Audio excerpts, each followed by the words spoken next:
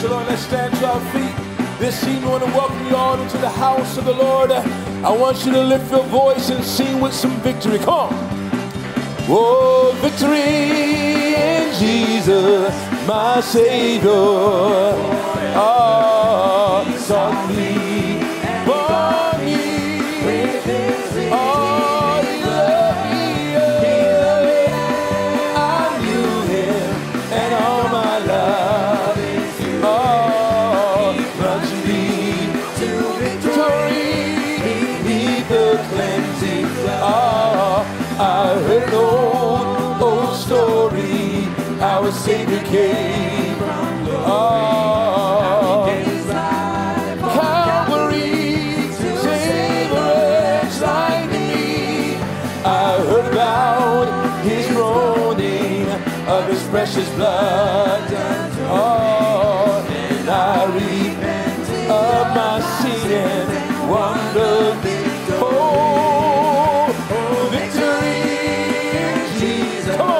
My Savior, forever and ever. Bought me, oh, he loved me. I knew him and all my love. He plunged me to victory beneath the cleansing. I heard about his healing, of his cleansing power, how he made the lame to walk again, caused the blind to see. And then I cried, dear Jesus, come and heal my broken spirit. And somehow Jesus came and brought victory. Oh, victory, Jesus, my Savior. Oh, saw me, bought me, oh, loved me. I knew him and all my love. Hallelujah, plunges me to victory beneath the cleansing. Oh, come on. I heard about a mansion he is good for me. Yes, I did. I heard about streets of gold beyond crystal sea, about the angels singing. And some sweet day I'll sing of there. Oh, victory, oh, victory. I don't love you, my Savior, forever and ever. Born to be, oh, he loved me. I knew him, he plunges me to victory. Hey, victory, oh, victory, Jesus. Oh, we love you, Jesus, we love you. For me,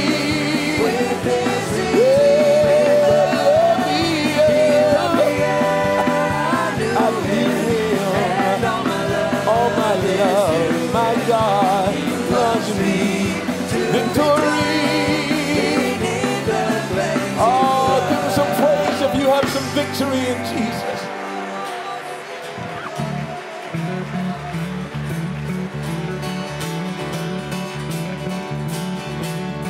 I was buried beneath my shame. Hey.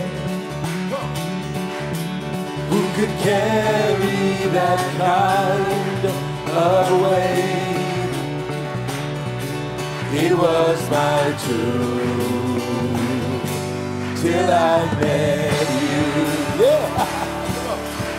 And I was breathing but not alive. All my failures I tried to hide. Oh, church.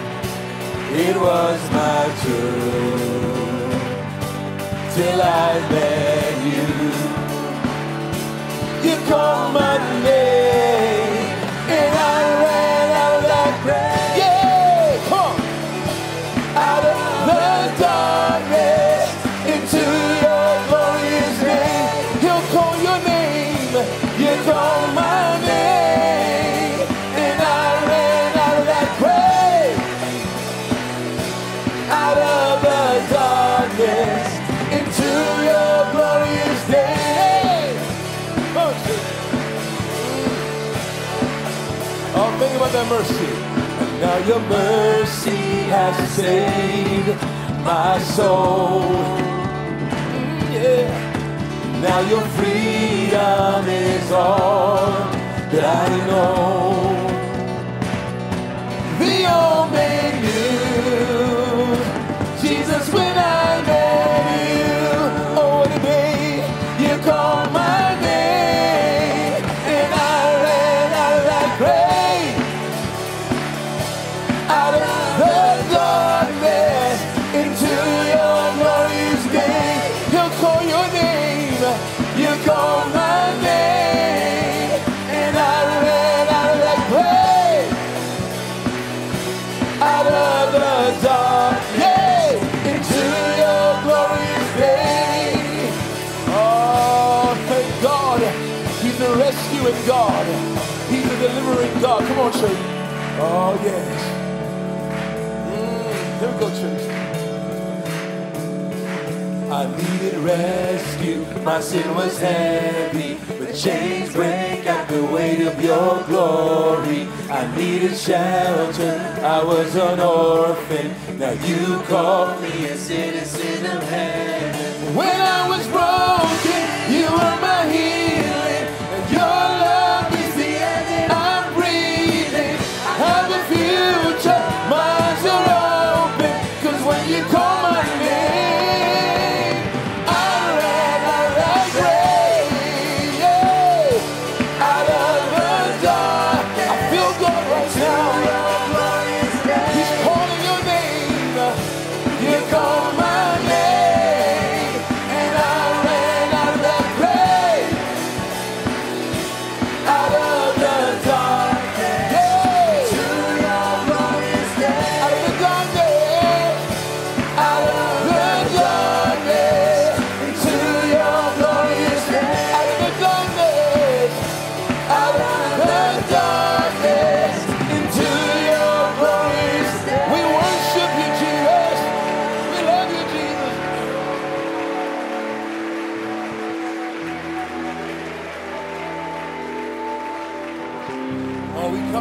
some honor and some glory.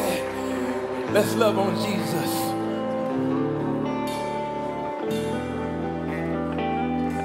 In all honor, oh Lord, all glory, all the glory, all the power, all the power, all the honor.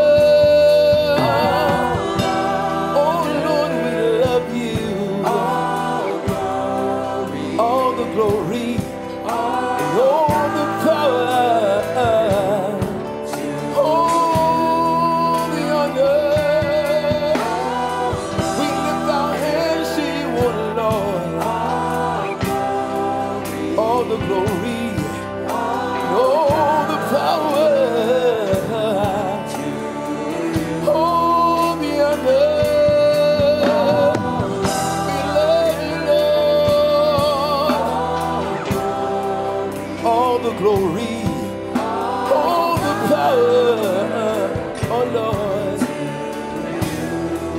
Holy Father and Holy Father, oh Lord, precious Jesus, Jesus.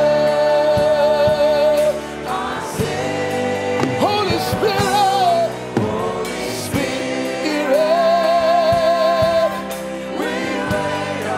Holy Spirit, Holy Spirit, we wait on. Holy Spirit, Holy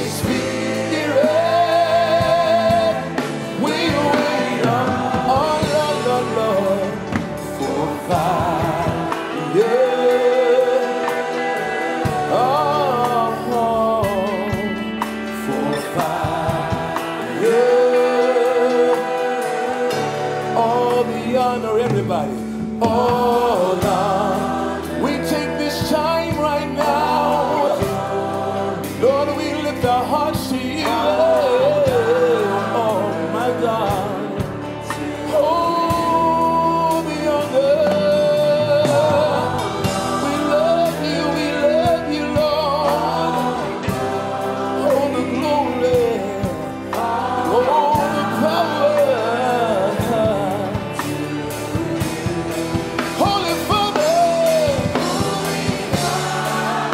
Yeah. Precious Jesus. My. Holy Spirit.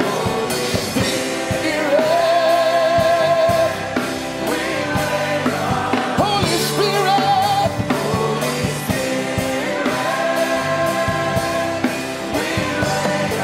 Holy Spirit.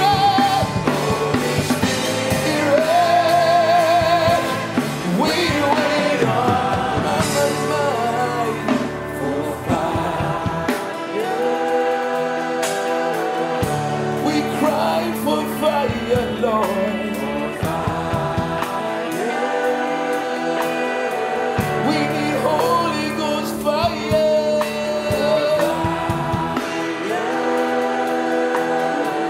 We yearn for fire, Lord.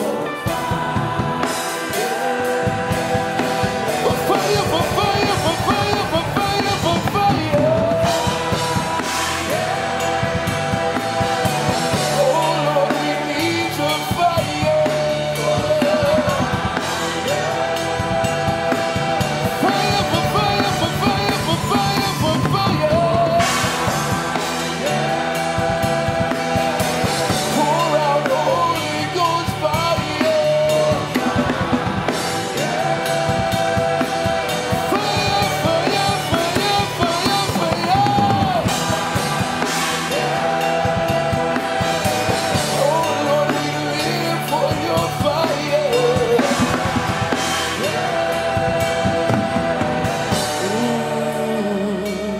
In all love, we love you, Lord.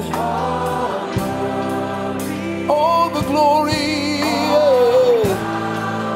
all the power, all the honor. We worship you, we honor you. We give you glory, Lord, and all the power too. We give you glory and honor. We worship your name, oh Lord. We rejoice in you. Fill the place with your glory. We thank you for your mercy, oh God. We bow down before you and we worship you. Oh, ye gates, oh, ye saints of God, give him praise in this place tonight. Give him praise in this place. Lord, we thank you, Lord God. We worship you, Lord. We give you praise. We honor and we bless your name tonight, Lord God. There is none like you, Lord God. We thank you, Lord. We rejoice in you tonight. Amen. What a wonderful presence of God we have experienced this week. God has spoken to us faithfully. We have been healed. We have been restored. There are people who've been physically touched. But I'm going to tell you something. God's not finished yet. God's not finished yet. God's going to move tonight. God's going to move in miraculous ways. There's going to be signs and wonders and miracles that God is going to do. There's people here tonight. There's still one more thing that God wants to do in you. And what I want us to do this evening is I want us to contend, not just celebrate the wonderful week, but say, God, tonight you have something for me.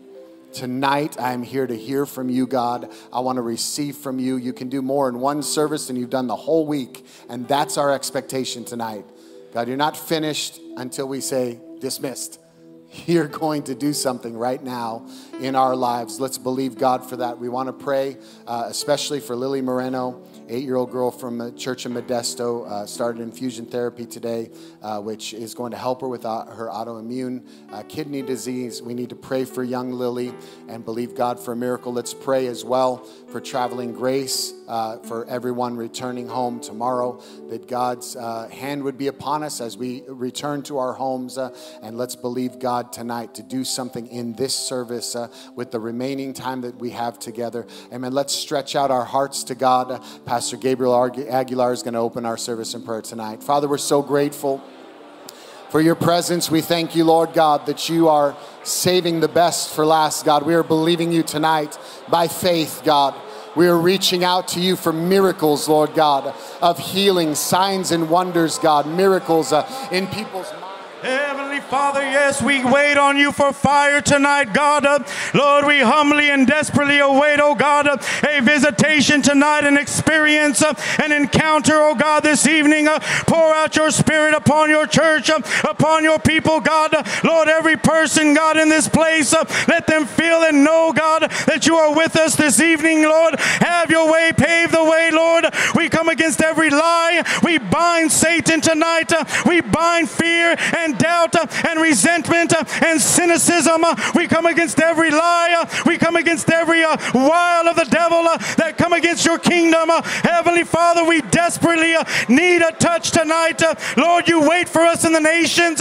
Continue to use us, God. Let us use this place, God. Bless this launch pad, oh God, tonight. Use us, Lord, to change and alter the destiny of this world, my God. We seek you and we need you, and we are nothing without you, oh God. Touch this service tonight. In Jesus' mighty name we pray. Amen. God bless you, Pastor. Hallelujah. Amen. You can be seated this evening. We're very grateful for all of those of you that are here. Many just came in tonight, just from the local areas. We want to welcome you. We're having a tremendous time. We do want to encourage you, if you missed any of the seminars or any of the sermons, they have all been exceptional this week. And I would encourage you, they're all available on YouTube. They're all available through our app. There's no charges. Go and watch them whenever you want. Show them in your churches and let people be blessed by that. Amen. Let me just not just welcome you, but also those of you that are joining with us online for our Friday night of conference. We're glad that you are participating with us, and we look forward to your participation through the entire service, including offering. Amen. And so we want to not just welcome everyone, but we are grateful for all of you that have taken time this week, time off of work to travel, to be here. Amen. I know that you've been blessed this week and that God has returned that to you 100-fold. And we're believing God for more miracles, not just what God does here, but what God's going to do as you go home, as you bring what God has done in you into your cities. And we're believing God to hear reports of miracles in your churches, explosions of growth. And man, God is unstoppable. He is more into building his church than we are. And so we're going to believe him for great things. Following this, we want to just let you know the local congregation, Sunday morning, 10 o'clock service, Pastor Edward Safa, the leader of our churches in Sierra Leone and West Africa, will be ministering in our Sunday morning service, 10 o'clock. And then Sunday evening, we have Pastor Aruna Bangura, who is pastoring in Marseille, France. Just had the privilege of preaching for him a couple of weeks ago. What a great blessing we have to have him here ministering to us, the local body. And so I want to let you know about that. And then also just to remind you, if you stayed in a hotel, the extra room charges do belong to you. Please go to the front desk. Don't just leave. Go to the front desk. Make sure that if there are room charges, that you pay for those. And I would encourage, I always do this when I go to a hotel, I ask them to print me out the receipt. Even if they say, oh, there's no room charges, just print it out for me so I can have evidence of that. So, because sometimes, you know, lots of rooms and things get mixed up. But please take care of your extra room charges, and that'd be a great blessing. We do want to take some time on this Friday night to just extend some gratitude to the local congregation who has served so well this week. I am blown away. I mean, you know, most years I'm blown away, but this year, the amount of people who have just given their time, taken the week off of work. I mean, from golf cart, I mean, it's just exceptional, the servants that God has given us in this congregation. And we do it all for you so that you can have a wonderful week. And we can't name everybody, but I do want to name a couple of people that during this week have just been exceptional. If you could just hold your applause, just for the sake of just time, etc. Can't name them all, but we do want to thank Brother Paul Arbo and your ministry on the sound and live stream. Josh Unruh, it makes sure that everything works, and so AC units and I mean everything. So we thank God for Josh in the middle of summer as well. Michael Hari, Natalie Williams did a tremendous job on the conference video last night. Rachel Vagoda, all of our administrative work that she does, what a blessing she is. She does the address book. She does exceptional work. We're very blessed to have her and honored to have her on staff as our secretary, and she does a tremendous job. Anthony and Brittany Miner, our door directors, who have really facilitated so much this week. Brother John and Vera, thank you for your work on the hotels and organizing us. And all week we're trying to move things and arrange things, and he's always so quick. We really appreciate your service to the conference body as well. We want to thank what my wife calls the cleaning ninjas. This year, you guys have decided to vomit more than ever before. And I think you didn't listen to me on Monday. I told you to drink water. I told you to hydrate. But, man, these cleaning ninjas have been running around with their cleanup stuff.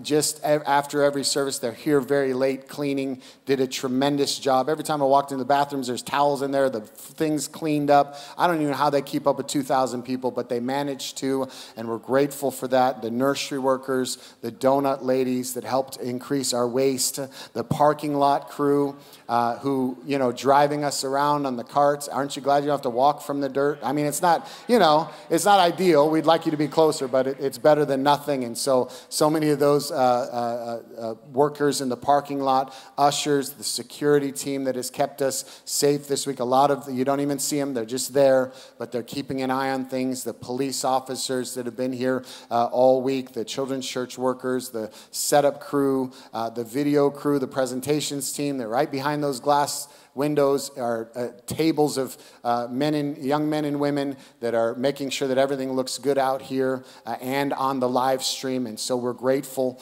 for all of them. The worship team, Pastor Alvin, just exceptional as always, and just ushers in the presence of God. Pastor Neil and your family, we're so grateful for the morning seminars where you set the tone and we get to just worship and then listen to preaching. We appreciate your family's sacrifice to do that every morning as well. Matt and Terry McDonald with the bookstore that is such a blessing to us, and McAllen Church and everywhere else they travel, El Paso, just his work in the ministry to make sure that we have the books that we need to be able to grow in the Lord. And so I also want to take some time to thank all the preachers this week, all the pastors who have labored in the Word to give us the mind of God. The young men have done an exceptional job this week. And thank you for stepping up. And I want to say to the elder statesmen who have allowed us the opportunity to minister, you all could have preached circles around us, but we thank you for giving us the opportunity to minister and to really work in the Word, and the opportunity for young pastors to develop and grow with the pressure of a conference sermon. And so to those of you that maybe took a year off for us, we really appreciate you doing that and allowing these young men to have this opportunity. We want to thank all of you for your faithfulness to give this year, your faithfulness supporting the international church launches and paying for this conference. We really appreciate all that you've done in your sacrifices, and we want to just mention, it's not just things happening here, but even in the giving portion, Pastor Mark Crumpler and his wife Diane spent years in China, and they have been participating in this church, and Pastor Mark still continues to preach and does Zoom messages for them, but they're holding the fort down there in China, Pastor Watson, and they collected an offering of $2,000 to give to the conference, and they just... The church in Tanzania raised up an offering, sent $400 with a MoneyGram, picture of a MoneyGram thing. Pastor, pick this up and put it in the offering, you know. And so, I mean, people around the world have been rallying together, and we appreciate all of you and your faithfulness to that. So let's give all of these warm hand and gratitude and appreciation. Amen.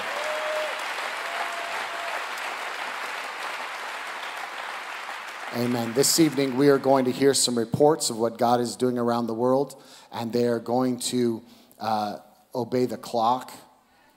And when it turns red, that doesn't mean keep going. That's kind of like slow down, stop. And so they each have 3 minutes, and we're going to hear from Pastor Daniel Monreal, Anthony Garcia, Frank Romero, Herb Ruby, Freddie Gonzalez, and Juan Pablo Cardo. So let's come.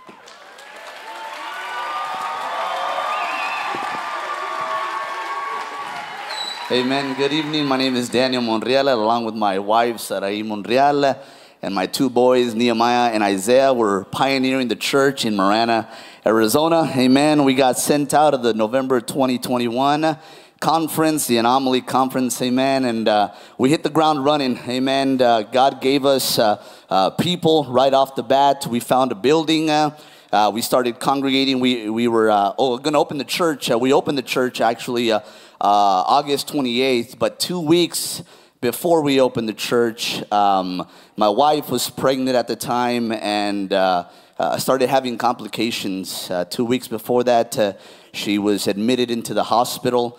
Amen. And she spent 2 weeks there. So right off the bat, as Pastor Carnegie says, the devil started, just bringing opposition against us, amen, but we pushed forward, amen, with the help of my pastors, this congregation, your prayers, we were able to open the church in time. We had Pastor Larry Beauregard for a revival. We saw visitors, we saw souls saved, we saw healings happen, right as soon as my son was born. He was born at 2 pounds, 14 ounces. Spent 6 weeks in the NICU, but he's a healthy boy. He's 9 months today. Amen. He's a little chunky little guy. Amen. Nehemiah. Amen. And when he was born, I took my family out. We spent a couple nights in a hotel. And in one of those occasions, my son and I were in a jacuzzi. Amen. Hallelujah. In a jacuzzi, relaxing. And this gentleman walks into the jacuzzi, and I start witnessing to him. He tells me that he's there with his father. Get to meet the father. Start witnessing to them. Before I head up to the room, I pray for him. I pray with him. 6 months later, this past March, I'm sitting down at a table there at the church, and I'm praying, and this gentleman walks in, and it's a gentleman they had prayed for 6 months earlier. And he's like, "You don't remember me?" I'm like, he's like, "I'm Jesus. You prayed for me at the jacuzzi at the hotel that we were at." Amen. So God brought him in. He's locked in, him and his family in the church, and I believe they're here tonight. Amen. God has been moving. Amen. We have a good core. We're running about 25 to 30 people. Amen. On a Sunday morning, God's really helping us. They're tithing. They're giving. They're just generous people. We had a lady that got saved prior to Fred Gonzalez Jr. coming in and doing a revival with us. Radically saved, filled with the Holy Spirit. She's brought in 6 to 7 people, amen, along to that had been added to the church. With that, we had revival. We had our first children dedication on Mother's Day, amen. We got to dedicate 5 precious children and their parents to the Lord, amen. So we thank God for that. Real quick, it's red, so I'm going to start slowing down here, but we have our first water baptism in a couple weeks, so pray for that. I just want to thank the Tucson congregation, my pastor, Pastor Warner, Pastor Garrett, Pastor Smith. Thank you for your sacrifice, your investment. We love you and we're praying for you. Thank you.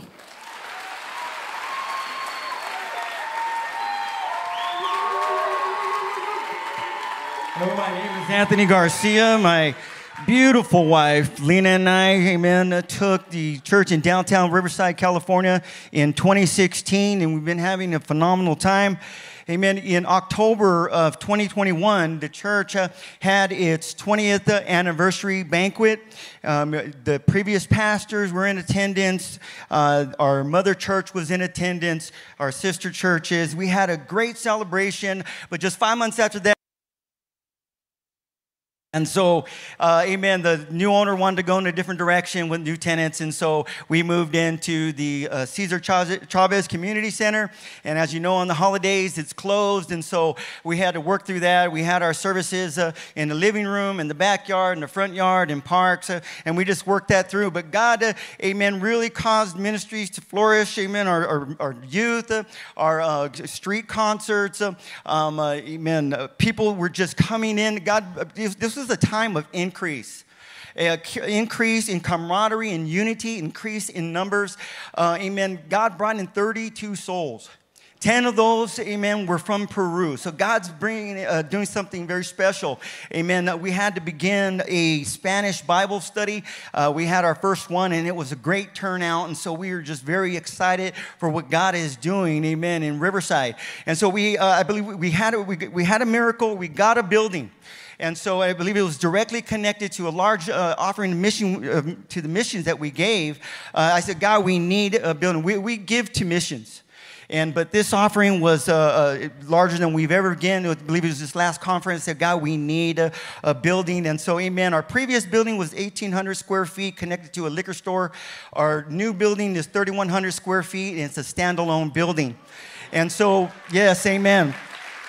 And so there was a lot of remodel done, and I just quickly want to thank our mother church, amen, Ron Tucci, Anna Tucci, Connor Tucci, amen, Tony Rodriguez, Bobby Flory, Jose Escoto, Isaac Neveretti, amen, those that came and helped us labor. And I want to thank the Riverside congregation for your continual faithfulness over the years, not just for the remodel, but your generosity, your love. Amen. We love being with you in Riverside. I want to thank my pastor, Eric Strutz and Brenda, amen, for your 27 years of investing in my life and my family. And we love you. We thank you so much for your investment. I want to thank my wife. Amen, honey. I've known you for 41 years. We've been married for 26 years, and it gets sweeter and sweeter. I thank you for your faithfulness, your wisdom, your strength, your smarts, amen, your discipline. Thank you for your care and your support for me. And I want to thank, amen, the Tucson congregation, Pastor Warner, Sister Mona, amen. Happy 50th anniversary. Thank you for your 50 years of ministry. Amen.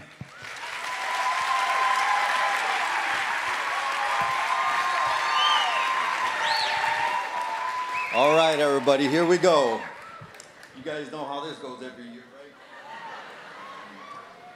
Me and my beautiful wife, Roxy, have been in the Autumn Nation now, Sells, Arizona, for 5 years. I wrote all this down because I'm trying to keep calm without crying. All right? So if I make you cry, that's all right. I just witnessed to somebody right after work today, and I made them cry, so it doesn't really matter.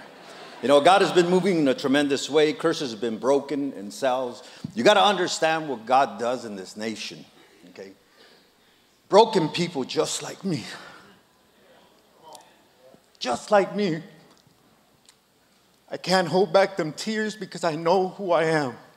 I know what God has done in my life, and I know that God has restored me.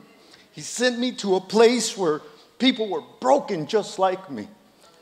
You know, we've been going out and ministering. You know, it's a federal place, so you know the certain, you know, with the rules and everything with COVID, barely got lifted up in May. They barely had a parade. I went out to the parade. I wasn't able to do it because I had to go to do a funeral, but my guys were out there faithful. I had people saying that, you know what, man, they were talking about the parade afterwards, that they could feel the Spirit of God, you know. You know, they've been talking about love all this week. I hear everybody talk about love. You know how important that is. I tell my guys that I love them. I hope you guys hear me now, because you know that when I tell you I love you, I mean it. You know, I mean it. God is good. God has been moving tremendously. Children have been getting saved. you know, numbers grow and, you know, and they come and go. But you know what? We have over 100 people listening online. I think we have anywhere between 35 to 45 people that come to the church. God has been moving in a tremendous way. I see children rising up, women rising up, teenagers. We get young men coming to the church, men's discipleship classes, all this. We have ministry for the ladies. You know, Glenda Fussell came out and did a class for the ladies. They were excited. And I encourage you, encourage you to come out and minister, invest into the kingdom of God. Amen. Because God is doing wonderful things in sales. Autumn Nation, I love you. I love each and every one of you. God is doing something wonderful. Before I close, I want to say Happy Father's Day to Pastor Warner. When my father rejected me, that man called me his son. And I want to wish you a happy Father's Day, Pastor, because I love you. I appreciate you, Sister Mona, Pastor Gary. I appreciate the Tucson congregation. Pastor Alvin, he called me the preacher man. I love you. Thank you very much.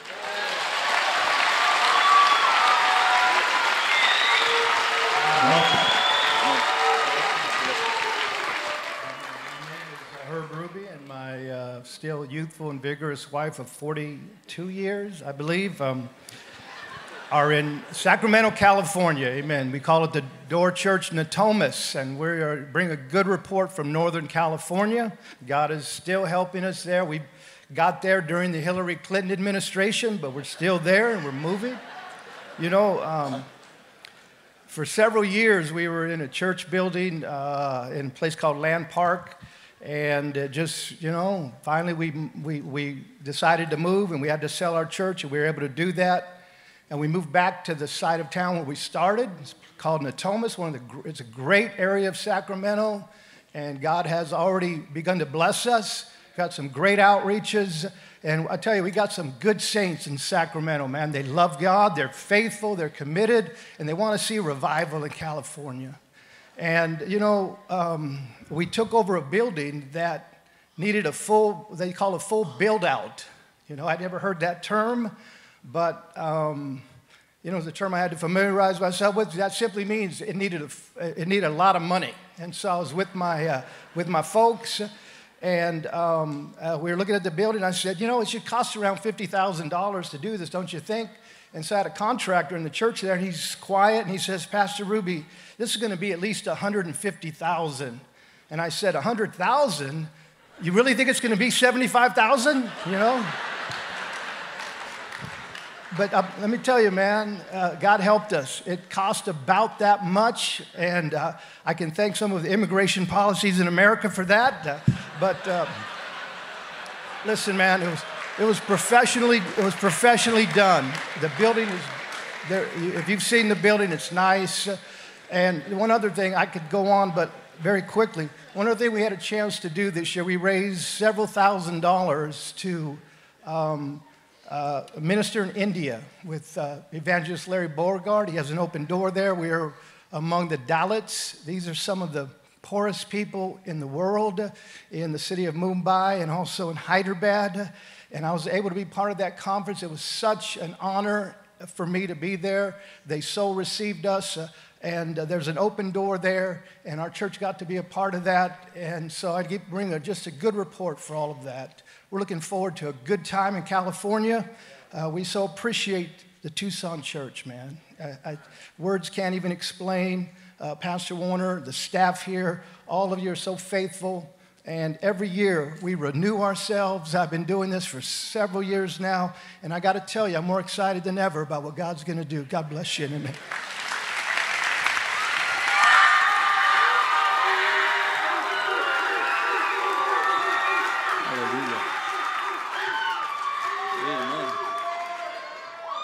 Hallelujah. Amen. We got some young people in our church. Give us a word in 2016 says God's going to give you an army of young people. And I'll tell you what, God is raising up an army. Amen. My name is Fred Gonzalez. My beautiful wife, Michelle, we labor in, and all my family, amen. We labor in the city of Puyallup, Washington, and we're seeing God do some powerful things, amen. We're hungry for all that God has for us. In July, we went to a Prescott conference, and there was a word that went forth, and some of our youth were there, and the word was simply this: if you go to the corner, God will draw them in. Amen. So these, they went to the corner. Amen. They began to just preach in the corner, holding signs. Amen. There was a couple, a precious couple, amen, that was driving by. They were just fed up with life. I think they had been arguing with each other. Amen. And she looks out the window and she says, I want to go to that church. They came out Sunday morning, got gloriously saved, got delivered from alcoholism. Amen. They're here tonight, amen, with us in this conference. Amen. So we also had a 17-year-old girl, amen. She was there walking by, and this was another separate time altogether. A 17-year-old pregnant young girl, amen. She got saved, came into the church.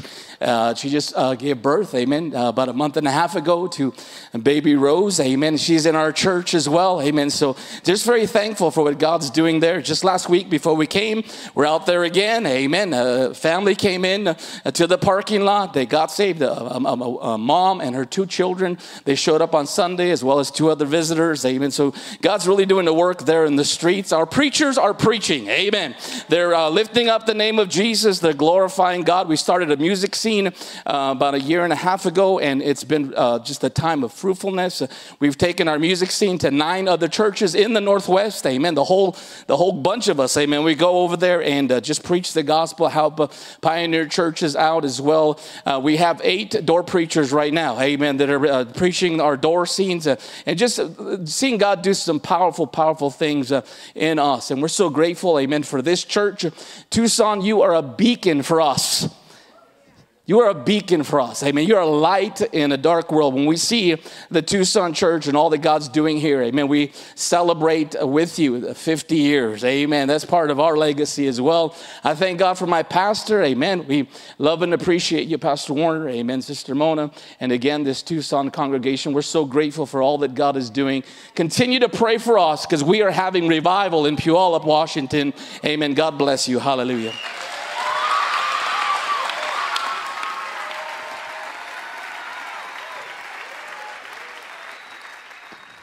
Amen. Hello, everybody. My name is Juan Pablo Cardo, and with my wife, Silvina, we are pastoring in Buenos Aires, Argentina. World champions. For the last 23 years in Buenos Aires, God is doing powerful things there. The last year we had our annual marriage retreat with 250 couples, and Evangelist Glenn Puglisi was there preaching. It was an outstanding time. God has opened doors in the nations around us, and the last year here from Tucson, we were able, in partnership with the Tucson congregation, plant one man in Montevideo, Uruguay. Let me tell you something. In 3 months, he was running 35 people, and the last revival with Evangelist Frank Escobar, they finished with 48 people. Amazing. Just in 6 months, what God is doing there. Plus, our economy is not doing very well. Last year was 120% inflation. That really kill your purchasing power. But even in the mix of that, God is moving. We were able to host a conference with 750 people, launching 7 new churches, and give them money for the buildings, with a PA system, chairs, pay for the full conference. God is in the move, so inflation will not stop the kingdom. So what is good is now in Argentina, we have 56 churches in the country. So God is moving in. Our last rally with Pastor Greg Mitchell, we host not only pastors from Argentina, from other nations around, and we were 70 pastors there, for this rally that was powerful with Pastor Greg. Amazing time. We had the visit of Evangelist Jerry Fussell, Frank Escobar, Glenn Puglisi. They were blessed for the nation. One highlight too, in the last 8 months, we married three couples, but all of them church kids. So God is doing something in the congregation. Our national discipleship with Pastor Jose Luis Gagiola was over 380 men. Amazing time too. And God has opened doors for us, like all the world is closing for Russia. God opened doors for us to go to Russia to help there too. God is moving in Russia, doing a tremendous, powerful work. Only one of our soldiers in the river of Ukraine baptized 65 soldiers, getting his life to Jesus in Russia. So God is moving there too. I just want to say thank you to Pastor Warner for his leadership and support and vision, for Pastor Gary King and Tucson congregation. They always are such a blessing for us, and El Paso Church too for the support. God bless you.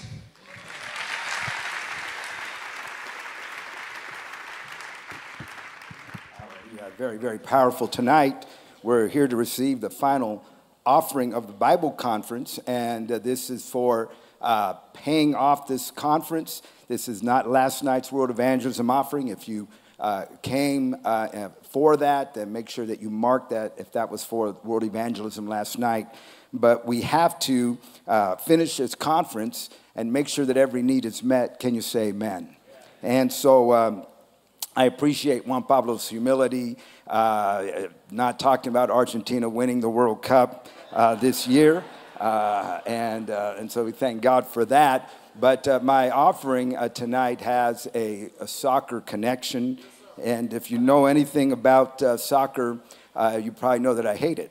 And I do not like soccer. When England played America, Marcus and I, my son, were driving back from Tucson that day, and we actually listened to the game on the radio only because I was hoping that England would defeat America 10-0 and completely destroy all hope of America ever winning, and they would just give up on soccer here in the United States. Unfortunately, England being England didn't do that, but amen. I've shared this illustration before actually in Holland, in the conference in Europe there, and I could feel the vibe, and I told them that my conviction is that the Antichrist loves soccer, and so, but that's a great way to set this up. In that spirit, though, a number of years ago, somebody brought to my attention a soccer player in England by the name of Sean Wright Phillips. And this man, young man, started out at Manchester City, and he began to catch on. He was like their player of the year. His early years, this guy was marked for greatness. He was one of those special finds, that you bring a guy in when he's young. After a couple years, he develops and he begins to emerge, and you realize that you have something special. And what happens sometimes in the Premier League, kind of like what happens in the NBA or in baseball, is that after their initial contract, all the rich teams notice them and take them, and that's what happened. Chelsea, which is a perennial power, a very rich team, said, we want this guy, and so they reached down and they said, we're going to bring you in, and they brought him in for 5 years. They had the money.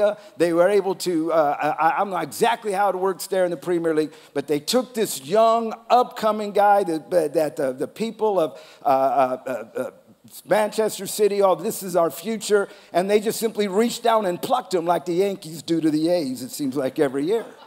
And they brought this guy in. But what was interesting is that Chelsea already had a lot of great players. They already had a very powerful team. And in fact, he never played. They brought him in just to keep him from playing for another team. They sat him on the bench, and he sat there on the bench, one of the best players in the nation, and he was there to sit on the bench like he was playing for UCLA back in the 1970s. Just to keep him from playing for the other team. Now, think about that. Now, let's look at this scripture, Matthew 4, verse 8. The Bible says, again, the devil took him to a very high mountain, him being the Lord Jesus. The devil took Jesus to a very high mountain and showed him all the kingdoms of the world and their splendor. All this I give you, he said, if you will bow down and worship me. Now, when you think about that scripture, the number one thing you have to think about is that Satan was not trying to turn Jesus into a follower.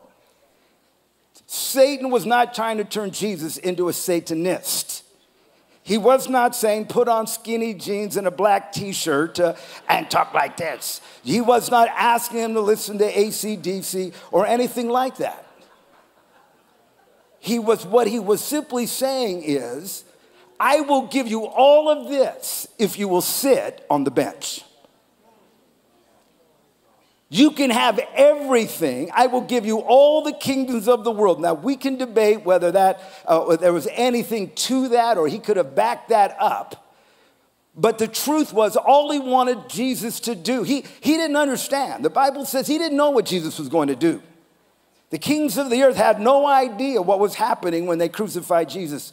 We know he didn't know what Jesus was going to do, but he knew he was going to do something. And so we had a plan, and that plan was, what I'm going to do is I'm going to throw you all the wealth of the world, because when you get money, many people sit on the bench.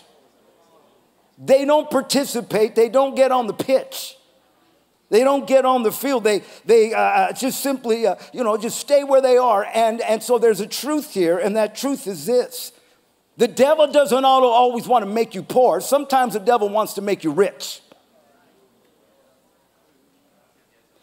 That he knows that if he can put money in your hand, that'll be sufficient.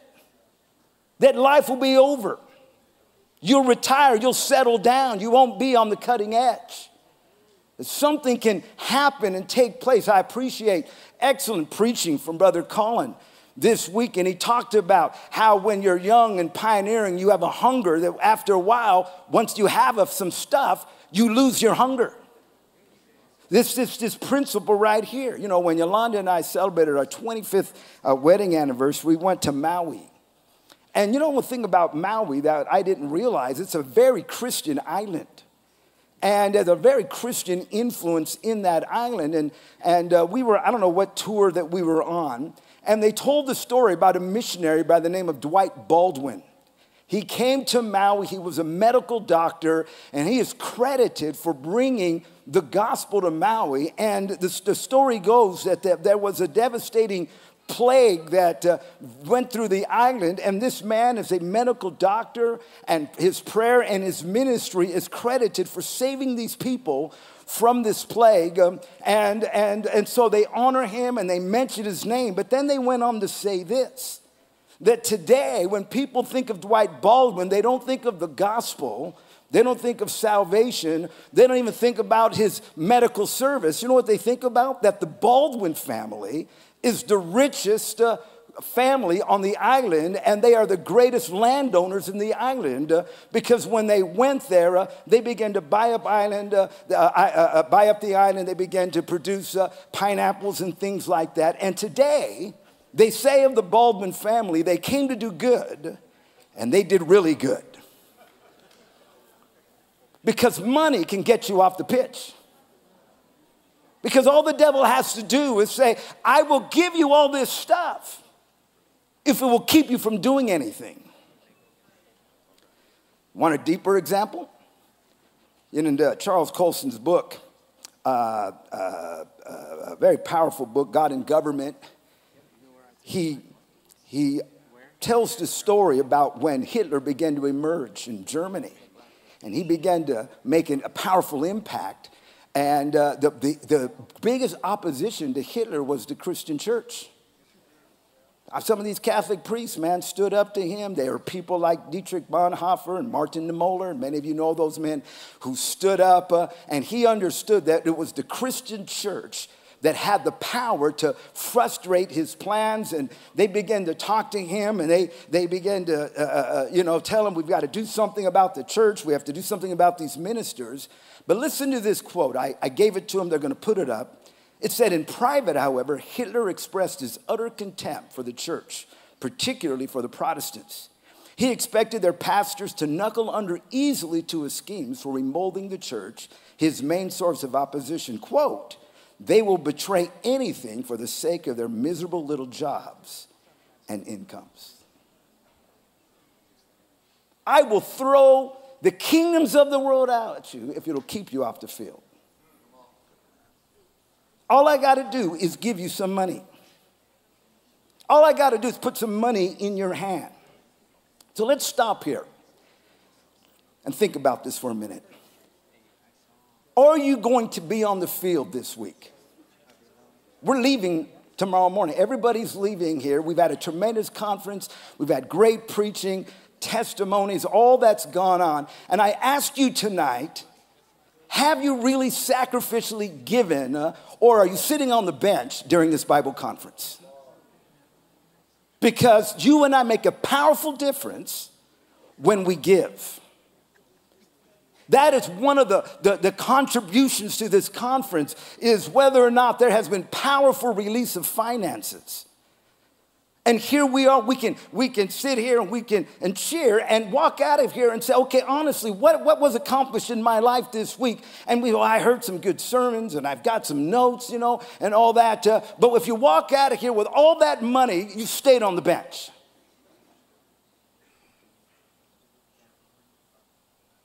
If we do not give, we're not liberal. Because all it took was to give us some money, and we just sat there. 5 years. You read about this man's life. He'd get on and play every once in a while, and he'd actually do good. And then they would sit him down. He never broke through. 5 years. And it turned out to be the prime of his career. You know what ended up happening after 5 years? He returned back to Manchester City, his original team. And when he came back, the fans were happy. Oh, we finally got this guy back. He's going to now help us. We're going to be good. And so the next season started. He had a bit of an injury and then began to get on the field. And you know what they noticed? He had lost a step. He wasn't the player that he once was. And they're watching him. They were paying him 110,000 pounds a week. And they realized this is not the same young man that left here. He spent 5 years making money and doing nothing, and then the opportunity was gone.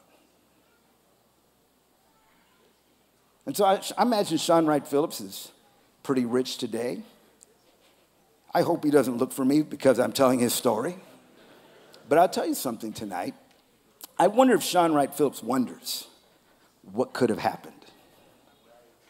I wonder if he's haunted by the idea that I could have been one of the best in the world. That my name could have, maybe it would have been up there with a guy like Lionel Messi.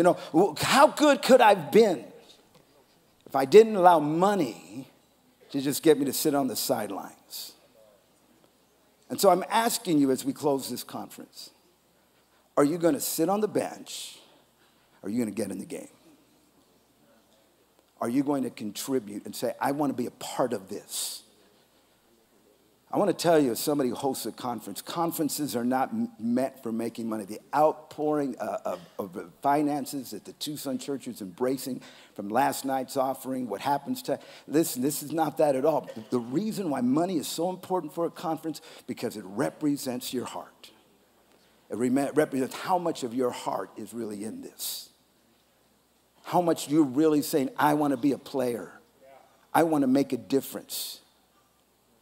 Or am I just satisfied because I've got some money now just to sit back and just not participate? Maybe every once in a while, get in the game, it's like those guys at the end of the soccer game that run out there for, 30 seconds. If that's all you want to do, or do you want to contribute tonight? Let's bow our heads. The devil, what's so interesting about this story? The devil believed that, I can just throw possessions and wealth and material stuff, and somehow Jesus will not be who he could have been. And of course, we know the Lord Jesus rejected it out of hand. But if you think that's the last time the devil's played that card and simply said, if I can just put money in people's hands, I can get them to back off. I'm asking you not to back off tonight. I'm asking you not to sit on the bench just because you've got some money. Father God, I ask you to help us tonight. We pray for a miracle offering. God, I thank you for these testimonies, the churches in Tanzania and China that have decided they are going to get on the pitch. I pray that you will bless and multiply this offering. God, let not one man or woman walk out of here not knowing that they have given their best. Knowing that they have given their best. And they said, God, I want to be a part of this and see your glory. In Jesus' name, amen. Thank you. Good evening, conference body. How you doing tonight? So I was just asked to share my testimony before we sang in the choir tonight. My name is Israel Ajala, proud son of Peter Ajala, and I've been in Tucson now for 4 years. I was born and raised in church, but it wasn't until I was 16, the age of 16 years old, when I laid my life down to Jesus Christ, and it was actually the result of a revival with Pastor Alvin Smith, of all people. He gave me a word directly from God, man. God knew where I was at, and he spoke to me, and I surrendered my life, and it's the best thing I've done. God has changed me. He's put me into a family of God. I have a spiritual inheritance. Just where God has placed me, it's just like, it's mind-blowing. Being a part of this conference of 50 years, I still haven't wrapped my mind around it. So be blessed by this song. It's actually amazing that this song relates a lot to the theme of this conference and love. And this song actually ties right into that. And we started practicing this months ago, so it's all God. Enjoy.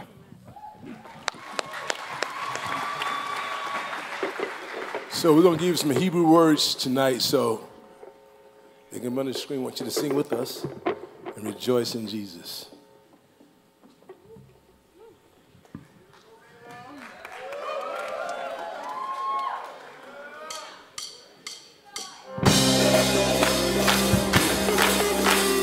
Clap your hands.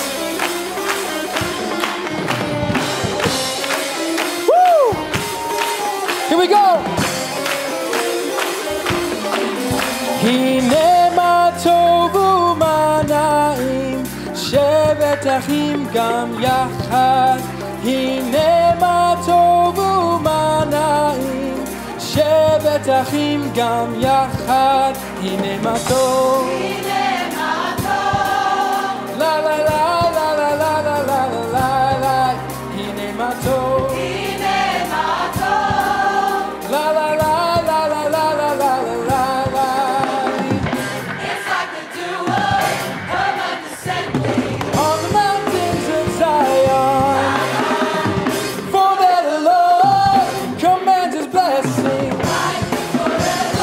Everybody singing that. He never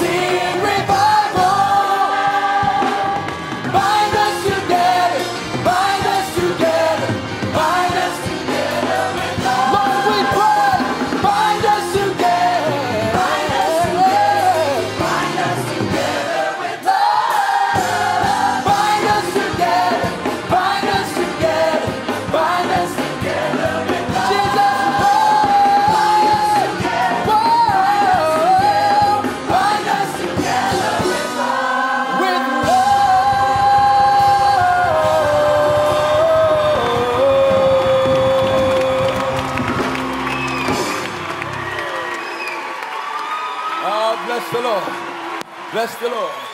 That's it. Pastor Gary, you can come. God bless you.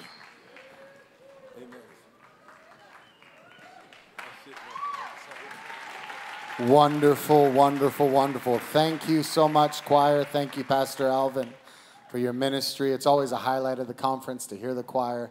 And I'm telling you, they work for months ahead of time on something like that. It's very complicated. And we're so grateful for all of them and their ministry to us this evening. Amen. Let's give them another hand.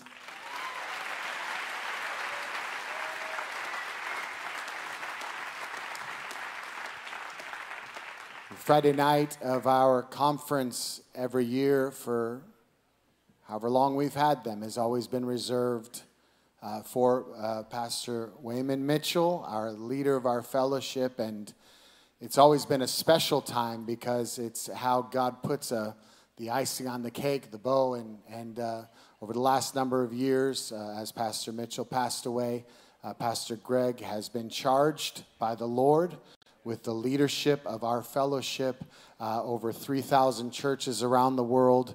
And we are so blessed not just to have him as a leader, but to have him here tonight to minister the word of God to us. So let's welcome him as he comes this evening.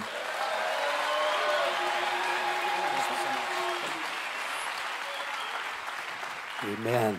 Thank God. What a privilege it is to be a part of this great gathering.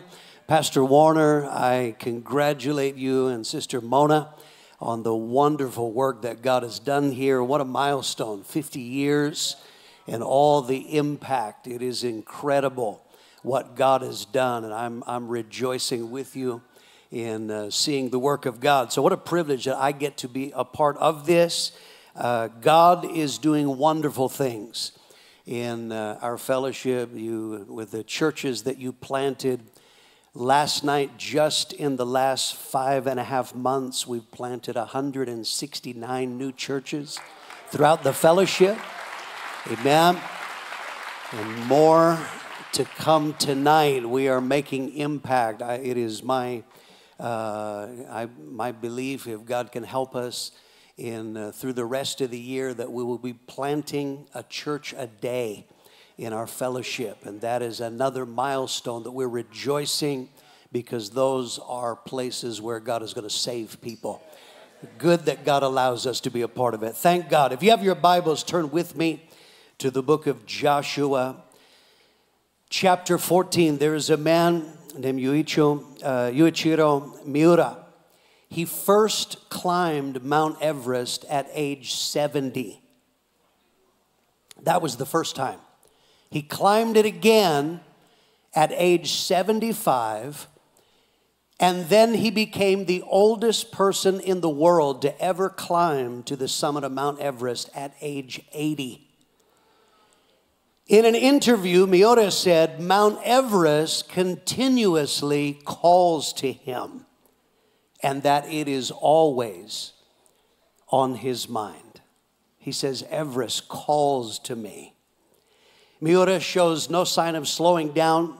Said he is planning on trying to reach the summit of Mount Everest again at age 90. In the text that we're going to read, I've chosen it on this great milestone conference because Caleb is at a milestone. It is 45 years after God had told them that they would possess the promised land. He delivered them from Egypt. He is at age 85, and he says, the mountain is calling me. Give me this mountain. And you and I, on this final night of the 50th anniversary conference of the wonderful work that God has done through Tucson and all of your associated churches, what needs to happen in us is, once again, we have to make sure that we are facing the mountain. I want to preach about facing the mountain. We're going to read Joshua 14, 7 through 14. Caleb says, I was 40 years old when Moses, the servant of the Lord, sent me from Kadesh Barnea to spy out the land, and I brought back word to him as it was in my heart.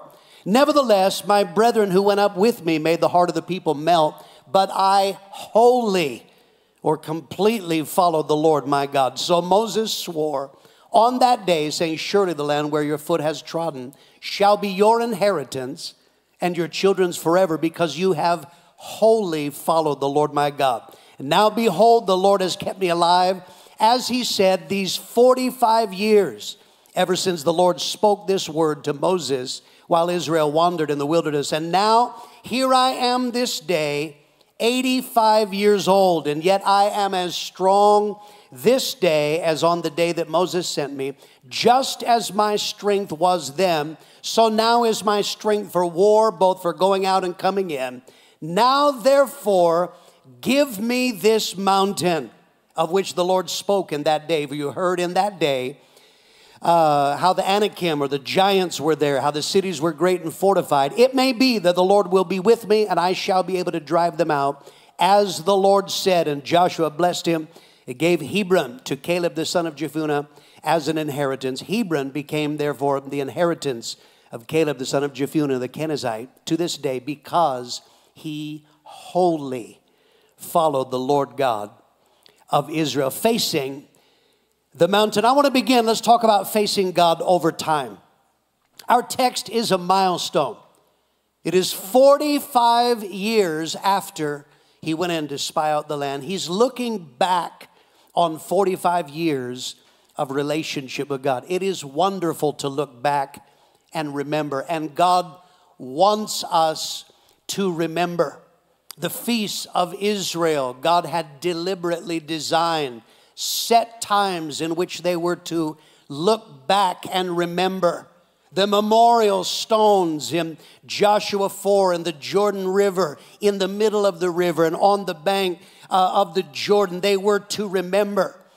We look back and remember so we can see if we're still on track. We look back and remember to see if we are still succeeding in our mission. And so here it is, a milestone. 45 years later, how do we determine whether or not we're a success? The first part of success is merely survival. You have to survive over time. Psalm 91:6 speaks about the destruction that wastes at noonday. It's not at the beginning. On into life's journey, there are some people that destruction comes. The only thing I do not like about being saved a long time, I've been saved since 1978. The only part I don't like about it being a long time is the people who didn't survive the journey with us. That's the sad part of every milestone. I've been a part of many anniversaries in different churches and my own churches in different times. The only part, you start gathering photos and you're looking there. Photoshop is the friend of every milestone, because there are people, unfortunately, they have to be edited out because they are so destructive. Not only are they not here, but they're destructive to us. So Caleb is saying part of success is I am still here. That is a very valid thing. Right now I'm doing a Sunday school, memorial stones, telling the history of the fellowship, gathering photos. And often I'm looking at photos, I'm asking people, what happened to them? So you have to survive over time. You have to survive circumstances. There is not one of them, when they began, when God first told them about the land flowing with milk and honey, I don't think there was a single one of them that thought that they would be wandering in the desert for 40 years. Life it turned out very different for many of them than they thought, and that is a part of life. Life has unpleasant circumstances that you have to process and you have to survive. Why were there so many that were not there with them 45 years later? Because there were struggles with water and food and giants and walls, and there were people that they couldn't process that. It's not supposed to be like this. I don't see any milk and honey. And they didn't survive. And then you have to survive people. Verse 8, my brethren who went up with me made the heart of the people melt. Over time, there will be people around you that will be involved in sin and violations and rebellion. They're going to want to infect you. They want you to join their sin, their rebellion, their nonsense. In the local church, there are people, they get saved. And at some point, it's like, I thought that Christians were supposed to have love. They discover that some people they're not bound together. They're filled with nastiness. And those are the people sometimes that we are with. Ministry, a couple that I sent out several years after I sent them out, I was just curious and I asked this young man, what's the biggest thing you've learned after several years of ministry? And he said, learning what people are really like. He's talking about, he didn't think ministry was supposed to be like that. So listen, 50 years is wonderful. Longevity is not enough. You have to keep your heart right. You know how the 3 Hebrew children, Shadrach, Meshach, Abednego, miracle number 1, they survived the fire. That is wonderful. But miracle number 2, when they came out, the Bible says there was no smell of smoke. I've known people, they have survived the fire through the years, but you get around them, it's like, bro, you stink. The fire has tainted you. Longevity is not enough. And our text says the problem, some people have changed over time. Verse 8, nevertheless, my brethren who went up with me made the heart of the people melt. Some people are bitter. Over time, you get around them and they talk about violations and injustice and things that are not fair. Others are carnal. You get around them, they talk flesh. They talk money and movies and everything but God. Others, they are cold. Matthew 24:12, because lawlessness will abound, the love of many will grow cold. There are people that they're still here, but they no longer love the things of God. They no longer love to worship. I still can't get my head around Christians who come to church and don't worship. I don't get that.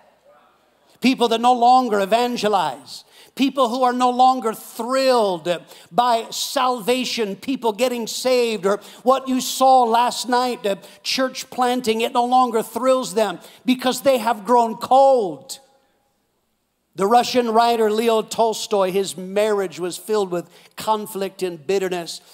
When they had been married 48 years, his wife begged him to read to her things he wrote in his diary about her 48 years previously when they were both madly in love. He began to read some of the things that he used to say about her, and both of them wept bitterly because their love had grown cold. But in our text, in contrast to all that, we see the heart of Caleb. He is none of those things. Verse 9, so Moses swore on that day, surely the land where your foot has trodden shall be your inheritance and your children's forever, because you have wholly or completely followed the Lord, my God. Wholly, it means to fill completely. Here he is, 45 years later, he says, I am filled with God. I am still filled with God's will. Listen, is it still a thrill to you? The Almighty God has plans for your life. Are you still in love with the will of God? That is Caleb. He says, my heart did not melt. I'm not bitter. I'm not cold. I am still filled with God. Wholly followed. Not partly God and a lot of bitterness. Not partly God and a ton of rebellion. Not partly the will of God and a lot of selfishness. Philippians 2:20 and 21. I have no one like-minded who will sincerely care for your state, for all seek their own, not the things which are of Christ Jesus. He's not talking about I have partly God, obscured by every other love and interest in life. Colossians 4:17, say to Archippus, take heed to the ministry which you've received in the Lord, that you may fulfill it. See, milestones. This conference is called Jesus People. It is not just nostalgia. It is where we take inventory. We remember, many of you can remember when you were young and on fire for Jesus Christ. We look back, not just look and laugh at old photos to feel a twinge of nostalgia. We line up with, do we still have that? Are we still filled with God? Are we still wholly following the will of God? Jesus people, that is people filled with Jesus. Are you still filled with Jesus today? Are you still filled with love for the will of God? You know, we had in Prescott, I'm sure this has happened to Pastor Warner as well, but we would have people that for various reasons, they would be gone, sometimes for decades. And then they would come back and they would hear Pastor Mitchell, and they would come up to him and they would marvel and they would say, Pastor Mitchell, you're still the same. You're still preaching the same. They thought that was incredible. Life has gone on, but you're still the same. That is exactly what has to happen. We gather here to remember you must face God over time. Let's talk secondly about facing God through a man. The Bible principle is God through a man. Usually, God doesn't just appear to you personally and reveal himself. Okay, I'm not saying that can't happen. You know, occasionally I've had people, the Lord appeared to me. Let's be honest, they're not people we would trust with our wallets, right? I'm just saying. Usually, God comes through a man. You see, it was Moses who brought salvation to Caleb. Exodus 3:10, I will send you, that's Moses, to Pharaoh that you can bring my people, the children of Israel, out of Egypt. Caleb was delivered from slavery, not by an angel, through a man. A man of God appeared one day and announced good news. This can happen through witnessing. I know it was Frank King and Pastor Warner witnessed and handed some flyers at a business where Frank King was working. He got the flyer. He is saved today because of Pastor Warner's witness. Paul Stevens, after Renee got saved, it was Pastor Warner who personally witnessed to Paul Stevens. Or that may come through preaching. Many of you have been saved through the years, through Pastor Warner or one of the other staff through the years. It is God through a man. God reveals his will through a man. God reveals his will as you are connected to a man. It was Moses who brought the good news of deliverance. It was Moses who led them. It was Moses who told them God's will. Verse 10, here is Caleb. He says, ever since the Lord spoke this word to Moses. That is the Bible principle of God through a man. That is actually a foundational principle of our entire fellowship. Whenever there are people who accept that principle of God through a man, there is blessing and growth. That is what I'm looking at in this building. And no doubt there are many, many congregations watching online right now. Wherever people accept it, God's will comes through a man. That releases incredible blessing.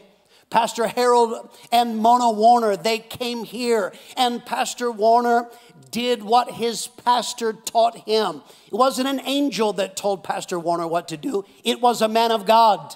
And when he received that and reproduced it, now we see what God has done in Tucson and the associated churches. On the other hand, wherever there are people that reject that principle, I just think that's, I just like to hear from the Lord myself.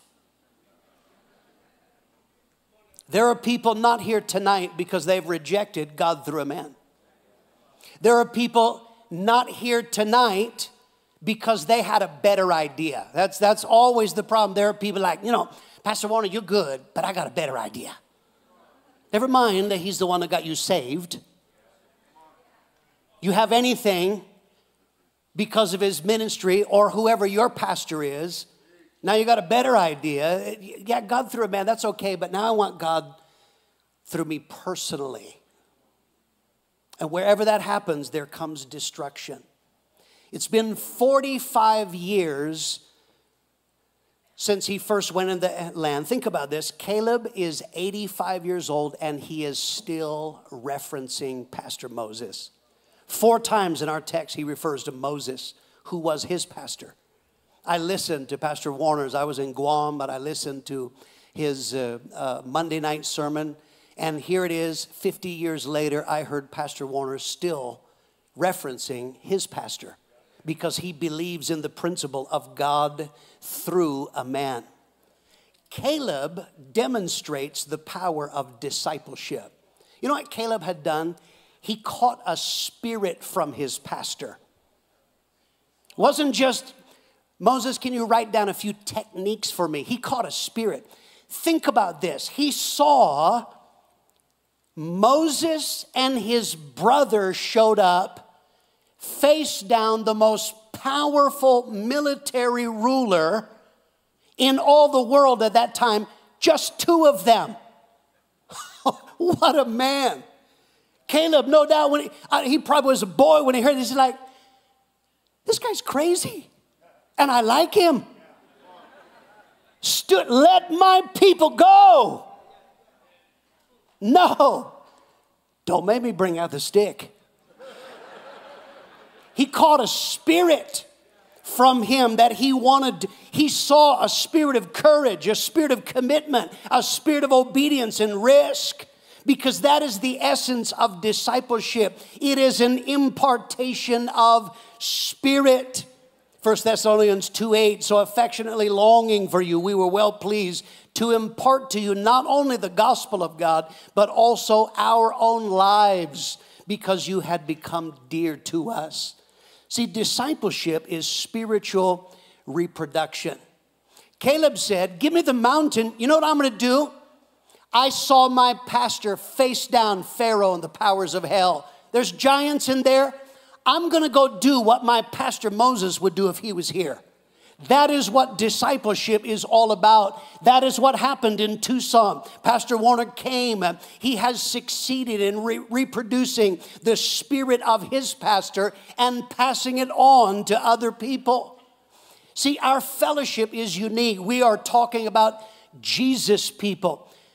We were not the only church. Prescott was not the only church that had hippies coming and getting saved all across America.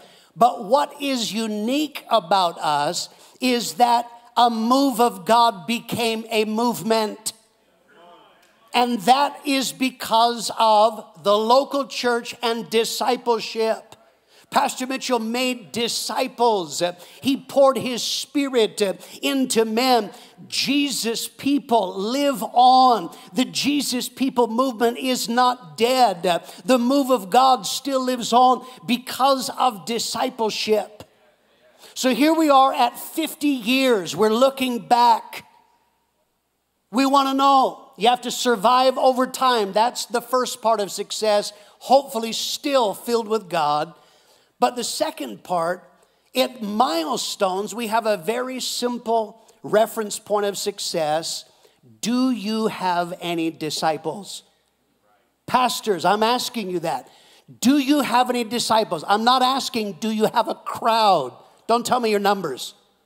I'm not asking, do you have talent? Don't tell me what you can do. I'm not asking, do people invite you to speak? Do you have people that call you pastor? Or even do you have more than others? Do you have any disciples? And let's be honest, in the Gospels, Disciples has a very clear definition. It's not just a gathering of guys at the church. Disciples are to be sent. From the beginning, when Jesus chose these men to be disciples, he called them apostles, sent ones. He sent them. This is what we're looking at. 50 years later, do we have disciples? Are we reproducing? If Pastor Warner is your direct pastor, do you have his spirit? Or whoever your pastor is now on down the line, have you caught their spirit? Are you making disciples? And are you sending them out? Because this is facing God through a man. Let's look at one final thought. I want to talk about facing God's remaining task. The most important part of milestones is not actually what has God done.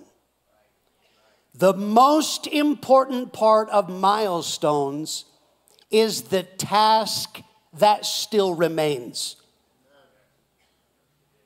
Because there was still land to be conquered. Joshua 13:1. Now Joshua was old and advanced in years. And the Lord said to him, you are old, advanced in years, and there remains very much land yet to be possessed.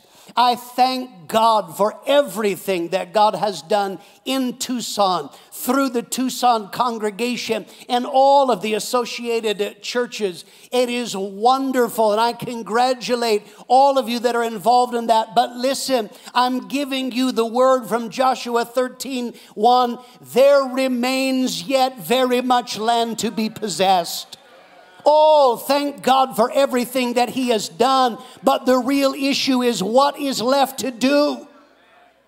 I tell you, there are still cities in the United States that need Jesus. I was looking on the map 2 days ago at where we do not have churches.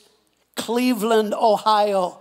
Toledo, Ohio, Lexington, Kentucky, Montgomery, Alabama, Jackson, Mississippi, Trenton, New Jersey, White Plains, New York.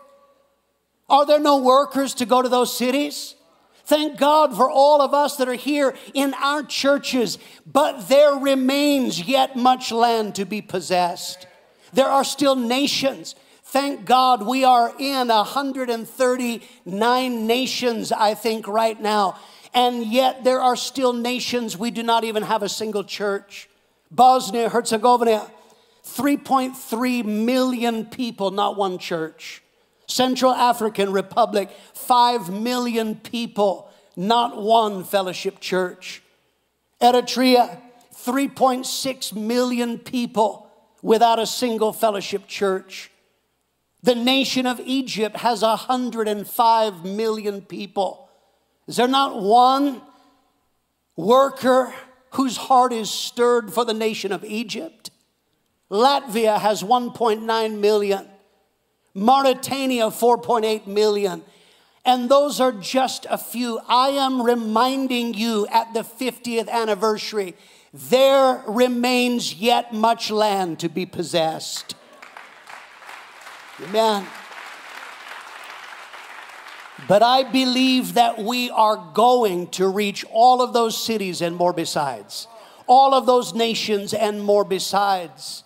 If we have the spirit that we had at the beginning, we are going to reach the land that is yet to be possessed.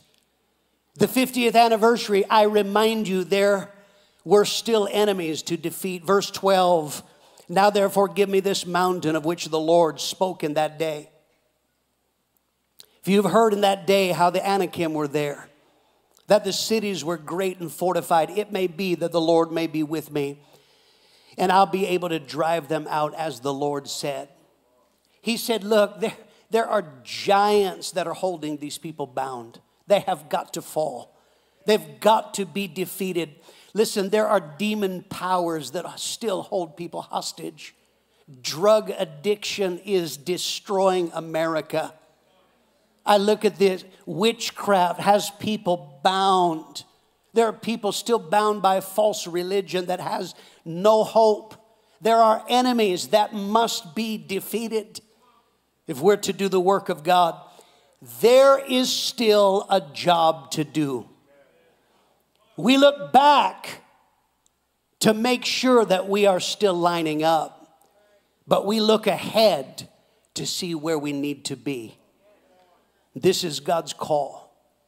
You see, for those who keep their hearts right over time, for those who stay connected to a man of God, and those who stay committed to the unfinished task, in our text there is the promise of supernatural blessing. Verse 13, and Joshua blessed him and gave Hebron to Caleb the son of Jephunneh as an inheritance. When he says, I see the mountain is calling me. Give me the mountain. There are demons there. They must fall. Joshua blessed him. This is not a light thing. I pastored in South Africa, religious people. How are you? I'm blessed. That's nice words. I don't think that's what being blessed means. Blessing is a supernatural dimension. It is a supernatural dimension that enables you to overcome opposition. Judges 1:20, they gave Hebron to Caleb as Moses had said. Then he expelled from there the 3 sons of Anak, or the giants. Listen, being blessed means that there is a supernatural power that will help you. What is the supernatural power you're facing? Some of you, I understand there's more witchcraft per square inch where you live than anywhere in the world. But blessing can change that. Some of you, I understand it's more expensive than anywhere else in the universe. I get that. Blessing can change that. I'm talking about a supernatural miracle dimension. You can overcome opposition. It is a supernatural dimension that brings you into your inheritance. Think about Caleb. He's 45 years. He survived the wilderness. He survived 5 years of fighting in the land.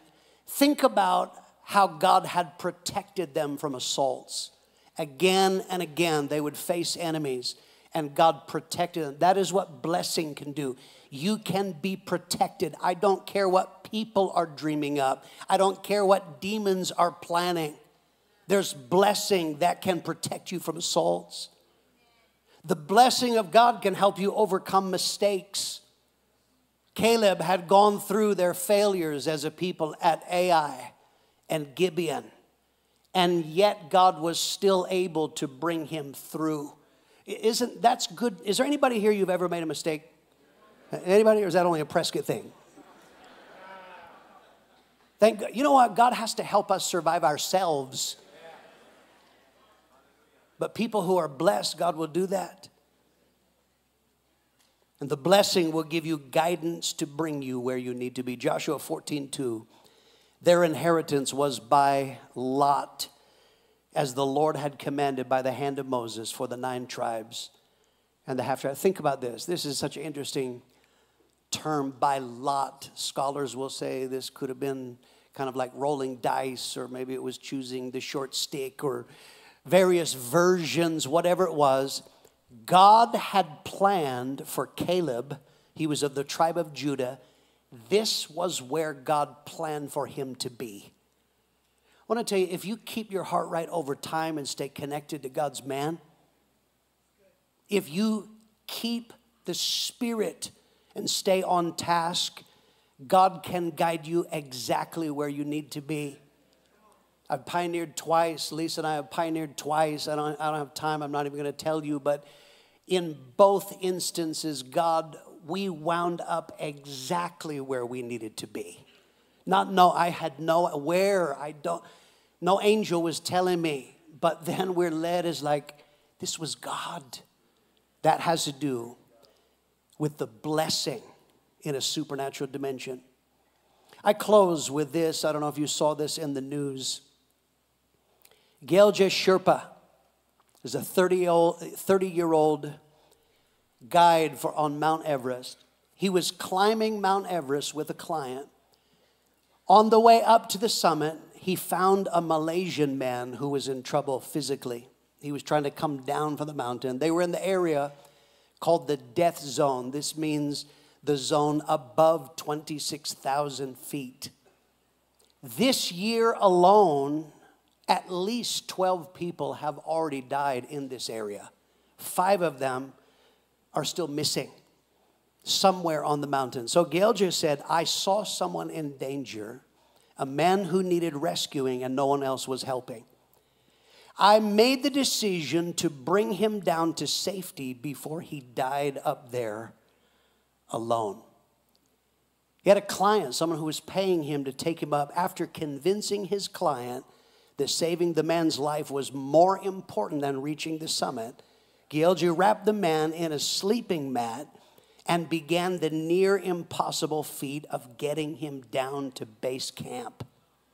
That is him. There's a human being wrapped up there on his back. He got him down several thousand feet over the next 6 hours, and then another Sherpa joined in. Gielgud said, we dragged him on the snow or we carried him in turns on our backs down to Camp 3. After the man was safely rescued and flown to a hospital, this is what he said. Sherpas are so committed and dedicated to their clients. They will never leave you behind. I experienced it this year. When descending from the summit, I had difficulty. Gielgud organized the rescue team. They brought me down for helicopter pickup and flight to hospital. Listen to this. I am alive today because I had the best dedicated partners. Gielgud kept his focus on what is important. He knew that life isn't about what you achieve. It's about who you're able to save.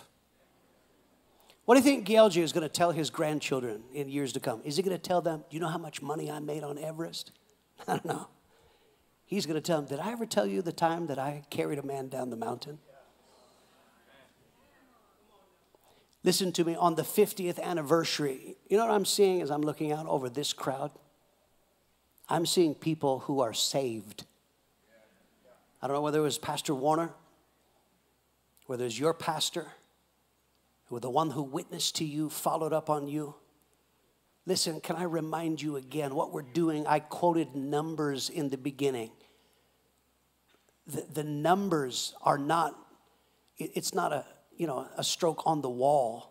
The reason why that means so much to me is right now, before tonight's announcements, we have 3,465 churches who all hopefully will understand life is not about what you achieve. It's about who you're able to save. And we are going to send and send and send. Yes, amen? And in every place we send, we're going to preach Jesus who saves. And when they get saved, we're going to disciple them and we're going to send them so that they can save others. That is the strength of our fellowship that I remind you of at the 50-year mark. What needs to happen? We have to re-up. This year, I had something very powerful, or actually, I think it was last year. Norfolk, Virginia. Pastor Carlos Morales got me on a Navy ship doing a tour. And on the ship, he said they are having a re-up ceremony. So what is that? We're on the bridge. Here's a lady, she's a female sailor who had already done, I don't remember how, 10 years or something. She is there and she brought her uncle who used to be on that very ship. He was the one who was going to read her the oath as she decided to re-up again. Her son was there. It was very moving. They presented the son with an award because they said, we realize you are the one who sacrifices. But what she said is, I'm in again. That's what I'm reminding you of. At the 50-year mark, we've laughed, we've looked at photos. But are you in? Again. hopefully with the spirit you had at the beginning. We're going to survive over time. We're going to receive God through a man, and we're going to commit ourselves to the task that remains. How many of you say amen to that? Thank God. Let's praise the Lord together right now. God, we worship you. Oh, God. Thank you for the privilege of being able to do your will. Thank you, Jesus. Praise God. Let's bow our heads. Now with our heads bowed, in just a moment, we're going to move on to other things. Exciting announcements of God's works. But there may be people here tonight, this is all about salvation. We're talking about the issue of sin and dealing with your sin problem. The only hope you have is that Jesus Christ died on the cross to pay for your sin. You can go free if you believe on Jesus Christ. I'm preaching Jesus and Him crucified. And I'm asking right now, how many of you here, you are not right with God?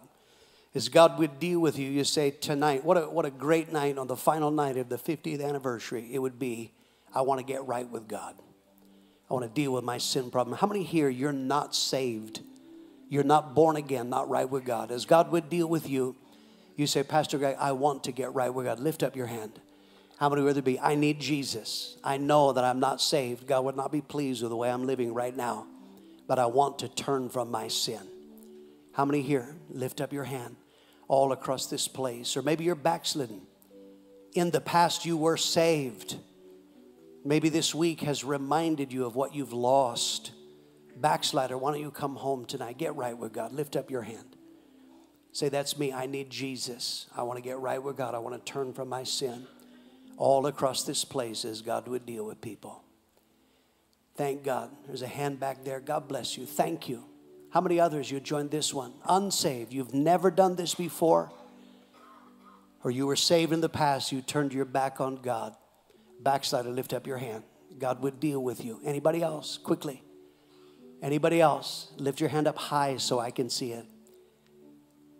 Because God wants to help you. Back there, you lifted your hand. If you lifted your hand, I want you to stand up to your feet. I want to have someone pray with you. Back there was a hand there. Stand up right now. We're going to have someone pray with you. I'm going to ask God to help you. Thank God. If they lifted their hand, get someone to come. Help them to pray. I'm giving a challenge. In just a moment, I'm going to turn to Pastor Warner. He's going to give us exciting announcements of the continuation of our vision. The 50th anniversary, every person, you're going to have to make the decision to re-up. You have to make up your decision. I was moved. I was watching that ceremony. There was someone who decided this is important. I want to give my life to it. And they're saying, after years of being in the Navy, was saying, I'm in again. And I've given you a challenge. You're going to have to survive over time. I spoke about bitterness, carnality, and coldness. You're going to have to survive people and circumstances. I've given you a challenge. You have to accept God's plan that comes through a man. And then I've told you about the task that still remains. On the final night of this conference, I'm asking, first of all, those in this building, whatever it was that God spoke to you about. Some of you, you need to repent. Others of you, you realize you have moved away from God's plan of discipleship or God through a man. And others, you have lost focus on the task, but tonight God has reminded you. What a great night to re-up and say, God, I am all in, all over again. I want to still be Jesus, people. If that's you, I want you to stand up to your feet. Just stay where you're at. I want you to stand up. By standing up, whatever God's dealing with you about, you're saying, I'm in, and I'm going to be a part of God's will. For some of you, that it means there are some things you have to deal with in repentance. For others of you, you're going to have to commit yourself to your relationship with a pastor. You have to deal with your pride and rebellion. Others of you, you have to pour your life into young couples, raise them up. Others, you're going to have to focus your finances on the will of God, whatever it might be, I want you to lift up your hands. And I want you to say this out loud. Say, Father God, I thank you for the work that you have done in saving me and allowing me to be a part of your great plan of salvation in the earth. I make up my mind. I am committed to your will.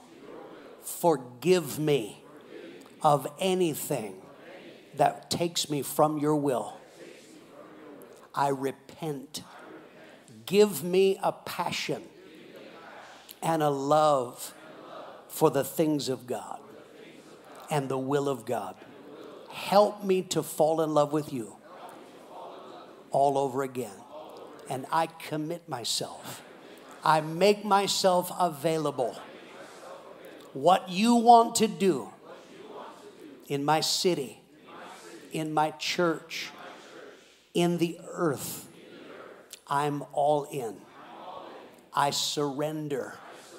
Use my life in the last great harvest on planet Earth. And I thank you in advance for what you're going to do in Jesus' name. Let's praise God together right now. Father God, we are so grateful.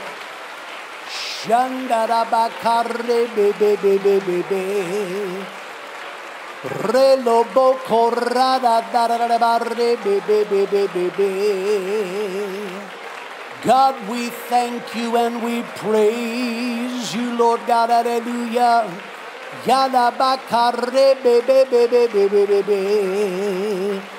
Worthy is the Lamb of God. Hallelujah. God, we thank you and we praise you for your goodness, Lord God. Hallelujah, Lord Jesus. Praise God for his goodness. There remains much land to be possessed. Thank God. You can be seated. Pastor Warner is going to come and give us some exciting announcements. Let's give God a hand as he comes. Greg, thank you for coming. Appreciate God bless it. you, man. Bye-bye. Hallelujah. Thank God for that word. That's more than just a sermon. That is a prophetic charge.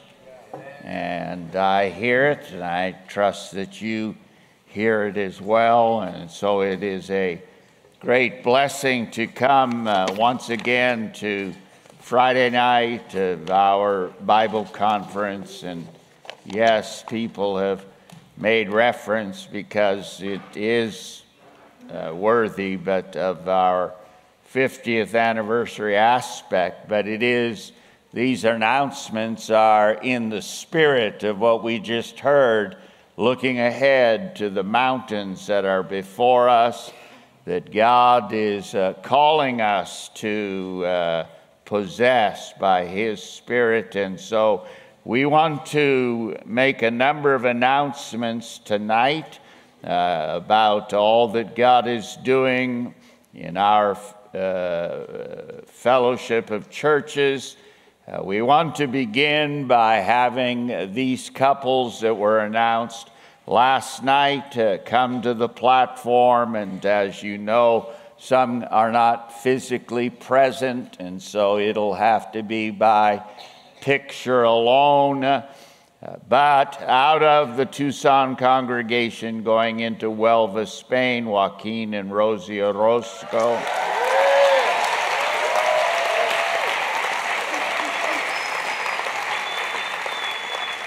They are not here, but out of the Tucson congregation in partnership with the Rother Heights, South London congregation going into Thamesmead, London, England, Peter and Jennifer Dorr.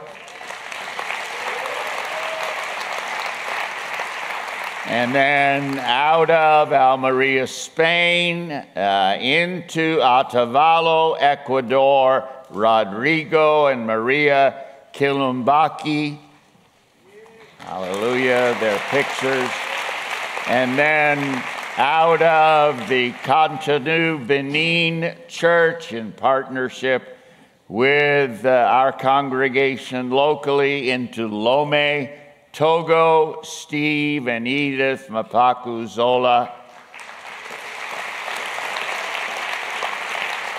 Taking over that leadership church in Benin, Clement and Octavia Tanaso, that are here with us tonight. Hallelujah. And then taking over the church that Clement has pastored in Calave, Benin, out of that church, Abel and Rakdath Abba Wanu, and we thank God for them. Hallelujah. Praise God. We're going to meet some of all these people in heaven, folks. And then out of the Albuquerque, New Mexico church, pastored by Chayo Perez into Panama City West, Panama, Aaron and Deanna Salazar.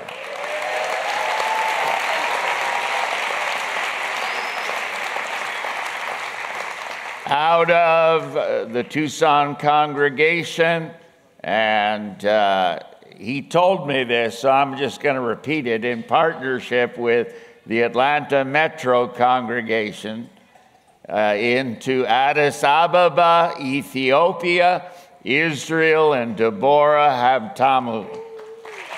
Hallelujah. And all of these are announced last night. We do want to announce a number of new evangelists who can just simply stand, and then we'll recognize all of them in just a moment. Out of the McAllen, Texas church, evangelizing Albert and Narcidelia Berkeley. And these people, like I said, can just stand. Out of Atlanta Metro congregation, Eric and Francis Stevens. Amen. Hallelujah, brother. Way back, way back. Out of the Cape Cod Hyannis Church, Hyannis, Cape Cod, Ken and Marianne Whalen. And two evangelists out of the Rotherhithe South London Church, Leighton and Jennifer Ainsworth, and Nathan and Rosa James. We thank God for these.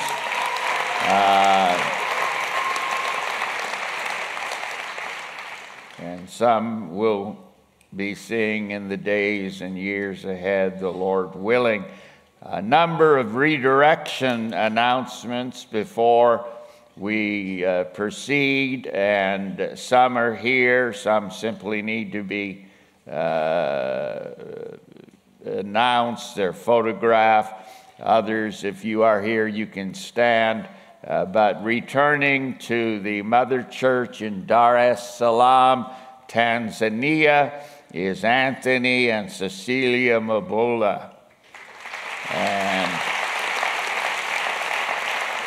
returning to serve with excellence as they always have into the Tucson congregation, Thomas and Eve Williams.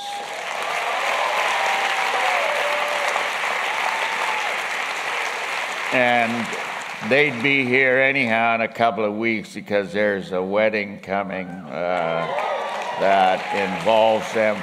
We also want to recognize this occurred midstream in February, but back into the Kearns, Utah church was Markel and Brandy Taylor.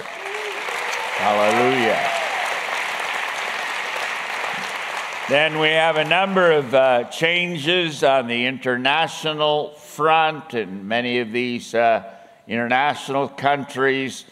Some of you have already picked up. It wasn't, it was very obvious, but back into the Tucson congregation because the nation of Colombia changed their religious visa issues.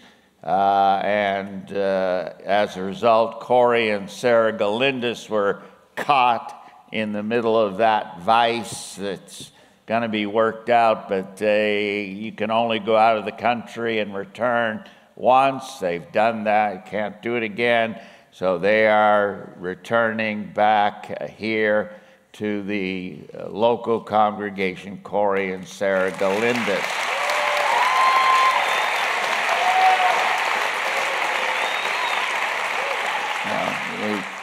When you're dealing with governments, you just never know.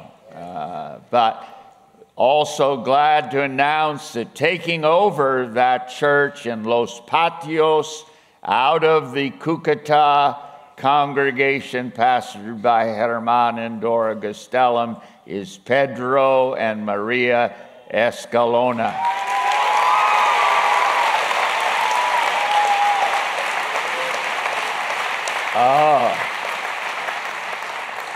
Son jóvenes, hallelujah. Returning into the Douala Cameroon Church for redirection is Stefan and Najej Donfak, and taking over the church in Edia, Cameroon is Benjamin and Shona Jengu. And returning to the Dar es Salaam, Tanzania Church, Benjamin and Ruhani Krade, and taking over the Goba Church in Dar es Salaam, Edmund and Bernadetta Stephen. And we're glad for them. Sometimes it's hard to get pictures at the last minute, but we want to announce a number of new domestic church plants. This is actually the first church plant out of the San Diego congregation, pastored by Julio Yvette Blanco, going into Paradise Hills, California, Michael and Yvonne McBride.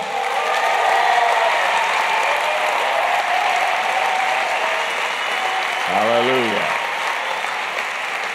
Amen. Praise God. Amen. And if you're going to be announced at conference, don't sit in the back row. And although it's a longer victory march, hallelujah. And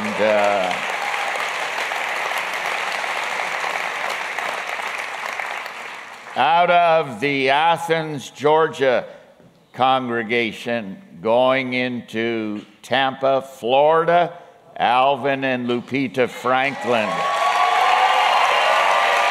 Hallelujah.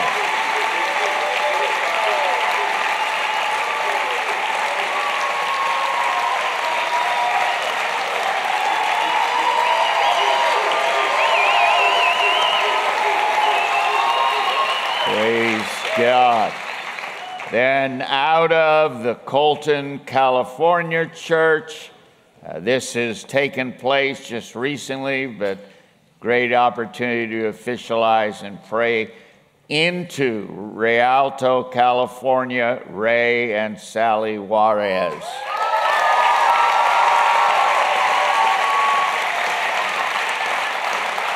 Hallelujah. Praise God. This happens to be little Sally that I knew as a tiny baby too. And so God is good. Also, out of the Colton, California church, taking over the work in Upland, California, Jason and Olivia Duran. Hallelujah.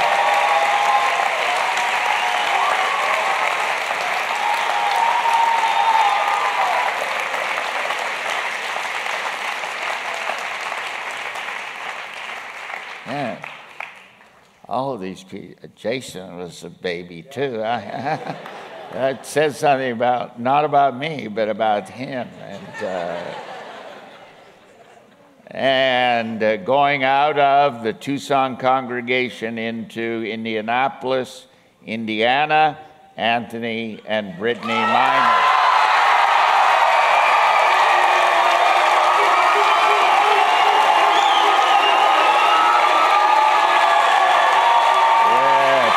Yes.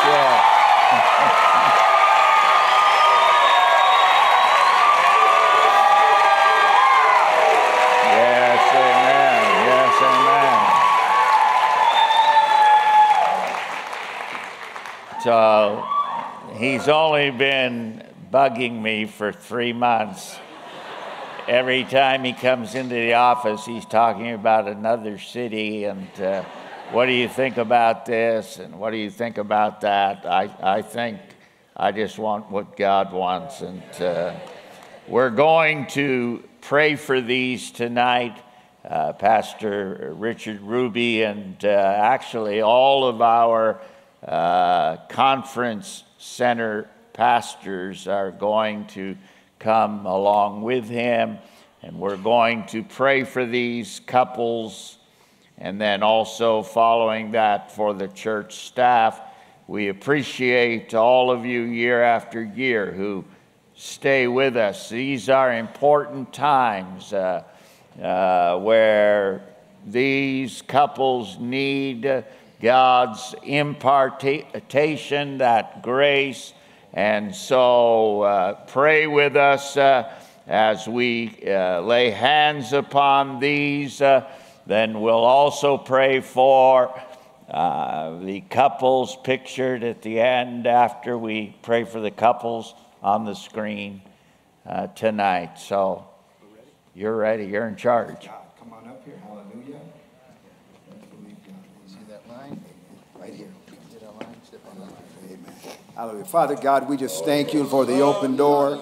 God, we ask for your holy anointing and favor and blessing. God, we pray the inheritance, God, of this fellowship that you have risen up, God, will be my brother's portion. God, give him boldness and authority and dominion and wisdom and favor.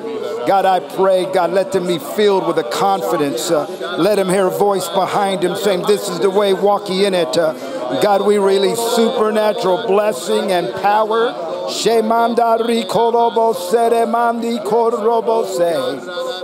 What a blessing to be sent out of this conference with everything that you have heard this week, the powerful, powerful inheritance that is yours. You know what inheritance, brother? It's confidence. Not pride, not arrogance, but confidence. You know exactly what God wants you to do. And when you get to where you're going, you're going to feel a confidence. You're going to know that God's with you. You're going to experience boldness when it comes to praying for the sick. You're going to have boldness. You're going to have insight into spiritual realities. You're going to meet people, and God's going to show you something spiritual about them, and you're going to pray with them in the first meeting for deliverance. There's going to be an authority that you sense, a wind at your back, and it's because of an inheritance, 50 years, and God is going to put that in you in your ministry. Father, seal this work right now.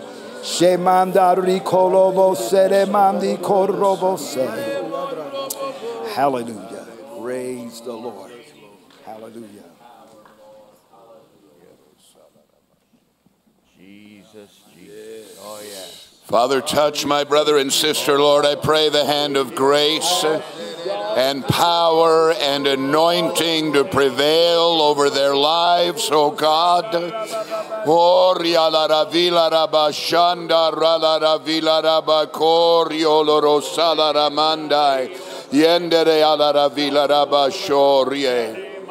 For yea, the Lord would say, my son, I have given you a heart of courage, saith the Lord.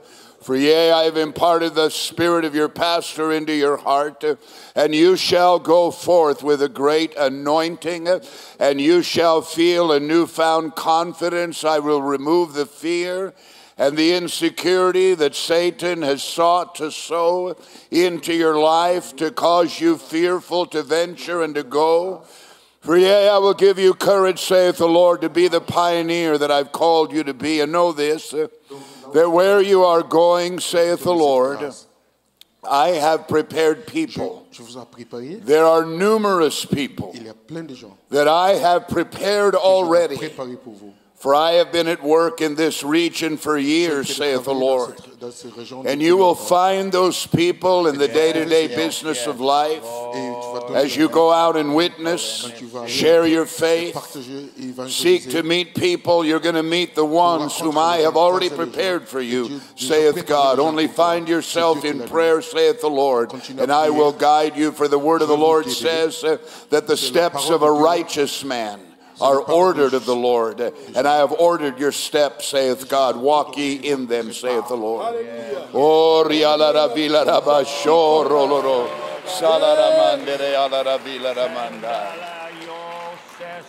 Hallelujah. Thank you, Lord. Oh, yes. Let's pray, church. We thank you, Lord, for Joaquin and Rosie, God, their lives. We thank you for years of faithfulness, Lord. We thank you, Lord, for what you have placed in his heart. Lord, a spirit, God, of evangelism. Let the fire of God burn afresh and anew, God. I pray you open the eyes of his understanding. You give him wisdom, God, and insight, God, that the words of his mouth, God, may fall into soil that is rich, that shall bring forth fruit, God, that shall remain. For your glory, God, Lord, right now, Lord, we commit them under the shadow of the Almighty in Jesus' name.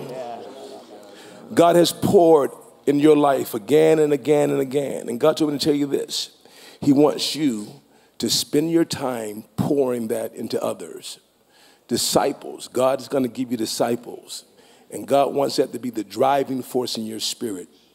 He wants you to pray for that daily. God, give me young men. Give me disciples. And God has them setting, waiting for you. And as you just begin to step out and say, I'm going to spend my time pouring myself into others, God's going to pour more and more into you and give you grace and favor. And he's going to give you anointing that's going to break the yoke. And you're going to see the kind of revival that you prayed for and that we're praying for. Father, we thank you for their lives. We commit them unto you in Jesus' name. For the Lord would say unto my son and my daughter, because you have had a willing heart, and you have said, God, I am willing to go again. You have been willing to uproot yourself for my plan and my purpose. I see not simply the outward circumstances. I see the willingness of your heart, and there must first be a willing heart for all the other blessings that I have to be poured out upon you. Guard your heart. Walk in the joy of that, Lord, and my joy shall be your strength. Hallelujah. Hallelujah. Just let me add to that real quick. I know that Spain, historically, is one of the greatest nations in the history of the world. Look at how many people speak Spanish in the world. So what I want, Phil, a word just to tell you, saturate yourself in that culture.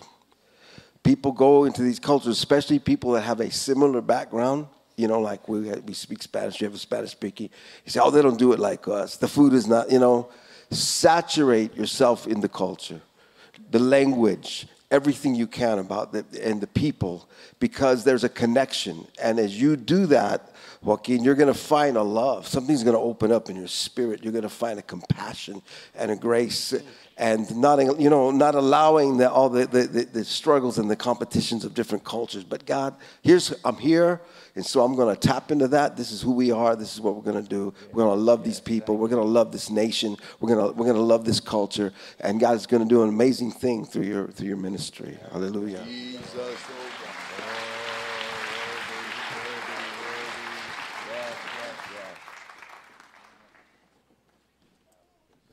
In Jesus' name, God, we pray for them. Yea, Lord, we commend them to your holy charge. Father, we release them into your purposes and your destiny, for you have brought these in and saved them, O God, redeeming them unto destiny and purpose. We confer anointing and blessing upon their hearts and their minds, yea, their bodies, that you equip them for the hour, O God, in Jesus' name, to do your work among the nations of the world. God, vindicate the call of God, Lord. Cause these to go forth in strength and power, oh God, that your name be glorified. In the wonderful name of Jesus, Aaron. There was a challenge in the Old Testament regarding ministry, and God answered that by taking the rods of the leaders of the various tribes and put them into the Ark of the Covenant. And they stayed there overnight, but one man's rod budded. Shared your name, by the way. And it budded this almond blossom that was a vindication. Two things. One is that it indicated a connection, life. That it wasn't just something man was doing. This is something God was doing. And that was vindicated because there was life. And this reached back. You're called of God. What God has put this into your heart is from God. But listen, this is not of yourself. You have to connect back to the connections God has given you. That's where the life is coming from. And that will be evident as you do that. As you yield your heart and your mind, as you establish those firm connections, the life is going to flow. The second thing is that it was accelerated. It was an almond blossom, the blossom and the fruit. And we are now in those days when God is going to do an accelerated work. The former and the latter rains in the same month. When you pray, claim it. Say, God, give me an accelerated work. Bring it in. Bring it in. Save. Give me disciples. Give me the wisdom far beyond myself to accelerate the work and do your work in this place. Father, in Jesus' name, we thank you, Lord. Hallelujah. Amen. Bless you. We are so grateful, Lord, for your goodness.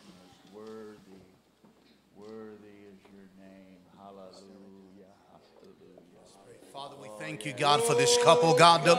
God, we pray, God, the Lord, your blessing, God, the Lord would go with them and before them. God, I pray, God, fruitfulness, God, I speak, my God, sons and daughters, God, spiritual, God, Lord, sons and daughters upon their lives, God, in their ministry, God, we believe you, God, for them, Shitole Bosanda, Yolobo Bosikale Basanda, Ikorebo Bosande. Hallelujah. Brother, Revelations 12:11, they overcame him by the blood of the Lamb and the word of their testimony. Okay, a couple of things. Begin to really seek God for revelation in the area of his blood and the dominion that comes with that. Once you get there, begin to plead the blood as you are sharing your testimony with these people. You're going to begin to see people respond almost like automatically. And as you're doing that, believe God for them, pray for them, plead the blood, and claim them as men and women, as fruit that's going to remain. Immediately begin to do that as you're praying for them in the streets. Claim them. They belong to God. They're going to be fruit. They're going to be lasting fruit. Hallelujah. Father, thank you, Lord, for my brother, God, the Lord, my sister, God, use them, God. Hallelujah. Your name's Alvin, right? His name's Alvin. Your name means noble friend. And God's going to cause you to be a friend to a lot of people. He's going to bring an attachment of people to your life. You can be a conduit of blessing for a lot of people. I'm telling you, God's going to use you in a powerful way. This is your time. You're stepping into God's will for your life. Look forward, expect it. And God, Lord, we thank you. We give you praise in Jesus' name.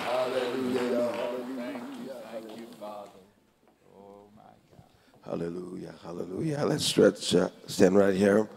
Let's pray. Father God, we thank you in Jesus' name. God, your power and anointing and favor. God, inheritance in the Lord. God, your touch and mercy. Hallelujah. God, we give you praise. God, let there be a blessing. Hallelujah. Rama mama mando robo bobo. Siaraba baba. Hallelujah. Hallelujah. Hallelujah. Brother, there's an inheritance that you have. We heard about Caleb tonight. And people have asked the question biblically, how come God gave Joshua an opportunity to be the leader, but Caleb, he was just as faithful? But there's a story behind that. He had a son-in-law named Othniel. And Othniel was the next ruler in Israel. And so what that says that he took the blessing of, because he didn't have a son, he took the blessing of his daughter, right? And in that he inherited the mantle of Caleb. And so I want you to know there's a mantle on this family. I mentioned earlier when I was preaching today that this couple was amazing in terms of their impact. Speaking of your parents, Eric and Brenda, were amazing in their impact on our lives as new converts, steady, just the impromptu counseling sessions, whatever had to happen. And there's a blessing that's flowing. It's there. And I want you to know it's Othniel. And you take that blessing and you run with that blessing. God will bring that breakthrough. All that was been in their hearts and their prayers over the decades is going to be released in your life. Amen. You run in that blessing. Hallelujah. Hallelujah. Hallelujah. Hallelujah. Hallelujah.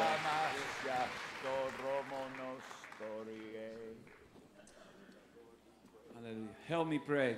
Father God, right now, oh Lord, we put them in your hands. We anointing them with your Holy Spirit. Lord, move on their lives.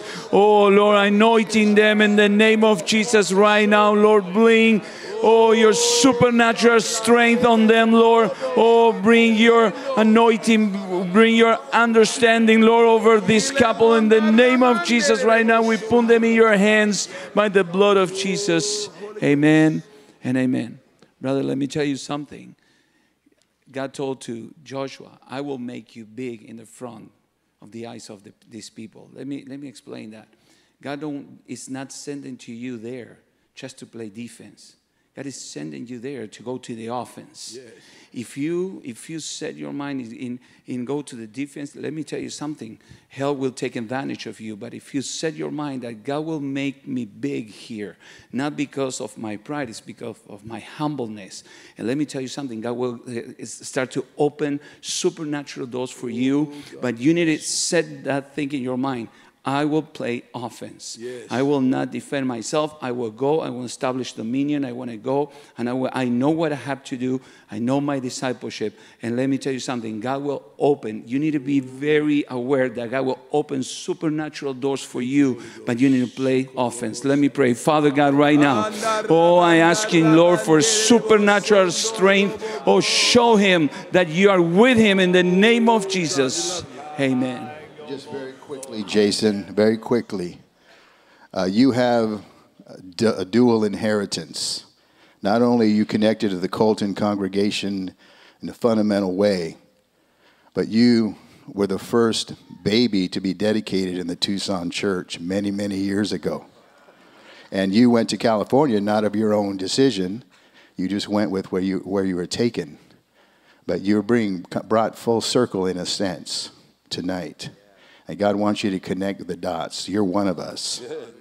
You're from the bosom of this congregation. Pastor Warner held you in his arms that day and prayed over you. And so you represent a dual inheritance. And you're going to go with an enormous momentum. And you just need to rejoice in it. Amen. Father, bless them in Jesus' wonderful name. Amen. Hallelujah. Amen and amen.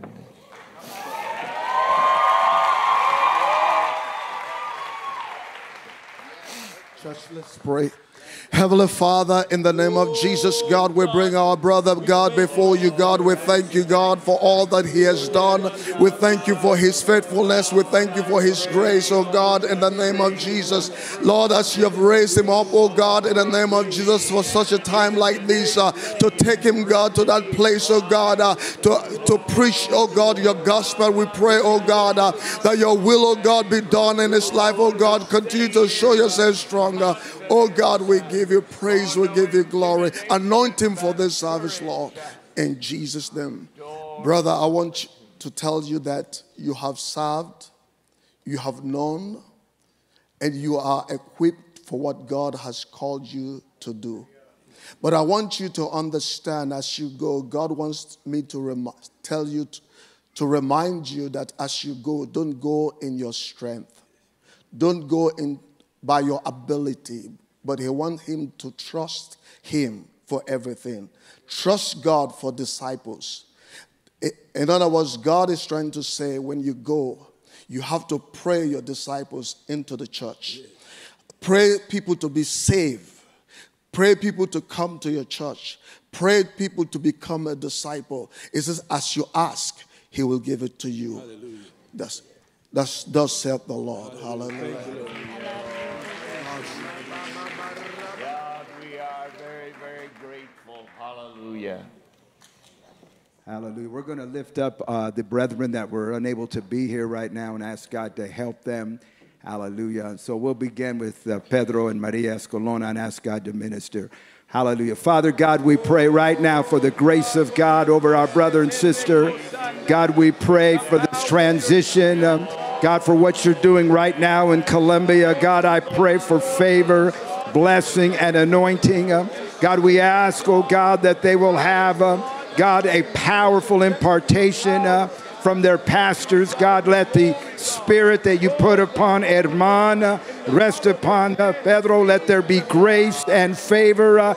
Visit, oh God, Venezuela.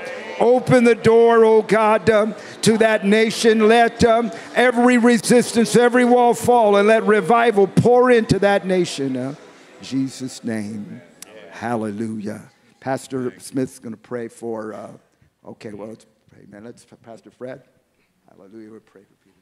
Praise God. We're going to pray for Peter and Jennifer Dorr. God is making a very interesting move, but this couple has a tremendous history in serving the Lord, and God has given them great favor, and I believe there's a season for him in England to bring a spark.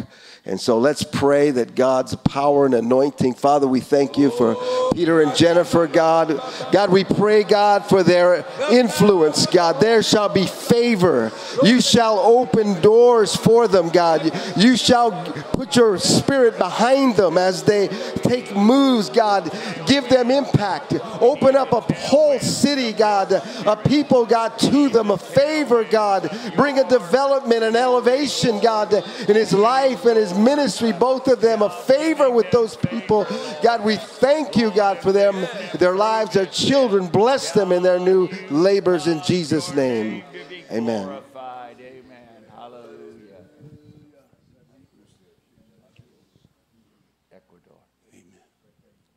Amen. Let's pray for Rodrigo and Maria. Amen. Father, we thank you so much for the willingness of this couple to go into Otavalo, Ecuador, Lord. You guide them and direct them in the way that they should go. I pray special anointing, favor, and grace. I pronounce it over their lives.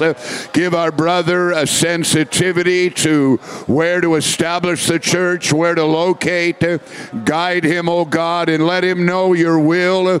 Even give him a clear sounding word so that he knows what to do. For your word is a lamp to our feet and a light to our path. Cause your word to live in him and provide the guidance that he needs. And we thank you in Jesus' name. Yes, yes, yes. Praise God. Amen.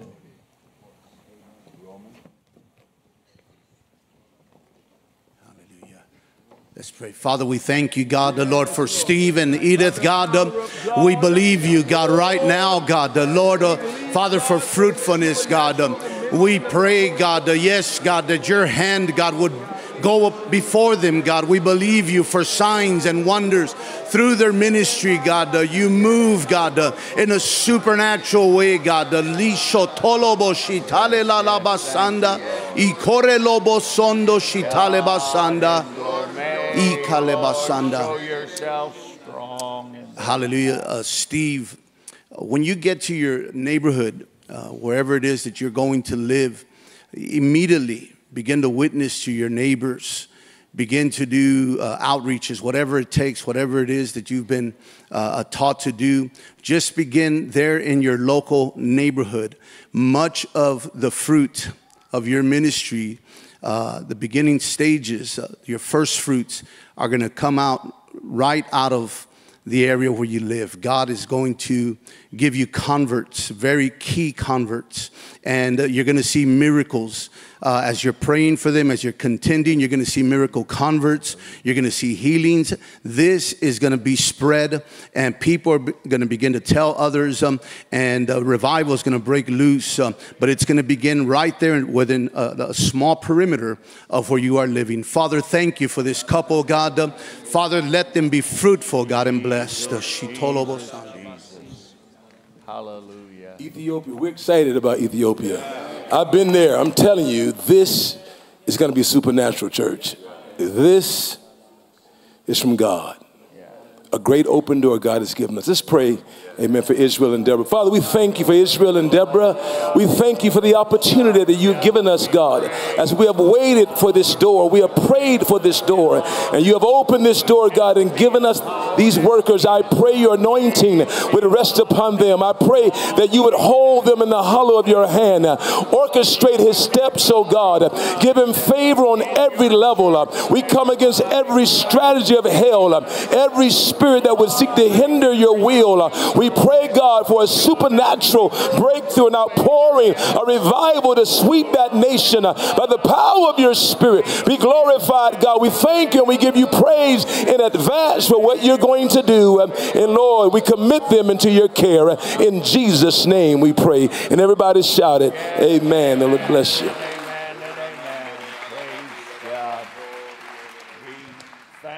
For praying with us. We're going to ask the staff to come right now, and they're going to pray for us this evening. So if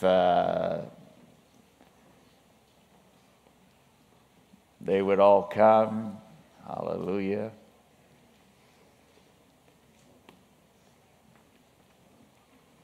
One thing, let me just share a little insight into my heart that God has blessed us with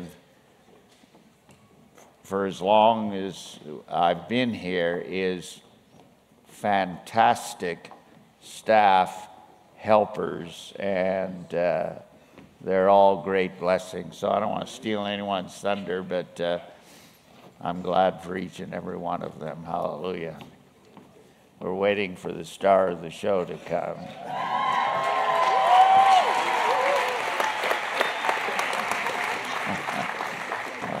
My star. Hallelujah. Amen. Let's pray for the staff right now. Father, in the name of Jesus, we pray for Ed and Julie, and we thank you, God, for the treasure that they are to this congregation. We thank you for their hearts that have been tried and tested over the years and even the decades, and they have been found faithful, oh God. Yea, Lord, they have been found at their posts doing what you have called them to do with their whole hearts. God, cherishing your opportunities, cherishing, oh God, the place that you have granted them, God, where they can serve the people of God. Lord, we ask your supernatural blessing upon their hearts, their minds, and their bodies, that you quicken them, bless them, strengthen them, God, for the days to come, Lord, that indeed they would fulfill every purpose that you have for their lives. Let them see their heart's desire, oh God, regarding ministry, Lord. Let them see their heart's desire regarding impact in the holy name of Jesus. Amen and amen. Ed, you've been saved a lot longer than you were not saved. That matters. You understand? Because you were created by God with a destiny. So what God wants me to tell you very quickly is when you pray, You need to pray like a man with authority. You need to pray because you have insight. You think other people see things, that things are obvious? They're not. But God has shown you things that are obvious to you. And that's regarding your ministry. It's regarding this church. It's regarding the staff. And God is saying to you, pray like a man with authority. And you're going to see God move in a special way. Father, in Jesus' Hallelujah. Father, we thank you, Lord, for Gabe. God, we trust, God, the Lord. Father God, the Lord, your hand that is upon him right now, God, we thank you for this couple, God, the blessing that they are. My God, to this congregation, God, Lord, give them, I pray, God, the Lord, fresh revelation, God, the Lord, a heart, God, for the youth, God, the Shitore Lobo Sande, Alebaba Sanda Yolobo Sondo. Hallelujah. Brother, I just want to say, you know, God's going to begin to give you wisdom, wisdom beyond your years, right? This is, most people would take a lot of years and experience, but God's going to begin to deposit these things into your life, and you're going to begin to be like innovative, amen, creative, in what God wants to do in the next step for these youth. God's going to begin to give you ideas, and as you run them by your pastor, there's going to be a witness. Sometimes, you know, you have ideas and you know, they maybe don't go through, but God's going to begin to give you very clear direction of where he wants to take these youth. There's going to be just a special grace of wisdom deposited into your life, and God's going to do that, amen, because there are nations, there's states, amen, within our nation that God wants to reach through these youth. And you are going to disciple nations, brother, from here. That there's a heart where you want to be out there, you want to conquer a nation, but God says, I want to give you 100 nations. I want to bless you with a ministry of impartation into future nations that are being birthed right now within the youth. Amen. Father, thank you for my brother, God.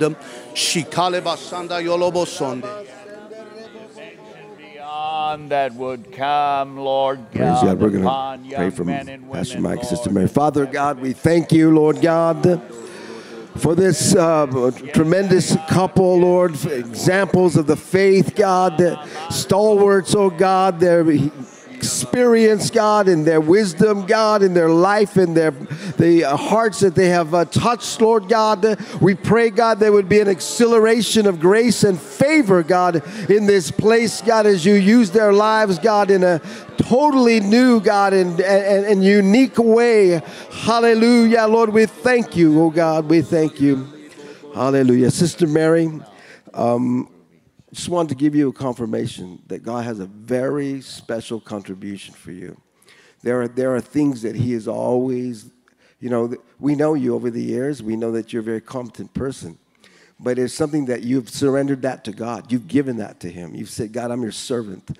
And so God has a place for this. God has things that you'll be inspired and fresh and favor, and women will like respond to that and say, that's amazing. I can do that. Be encouraged.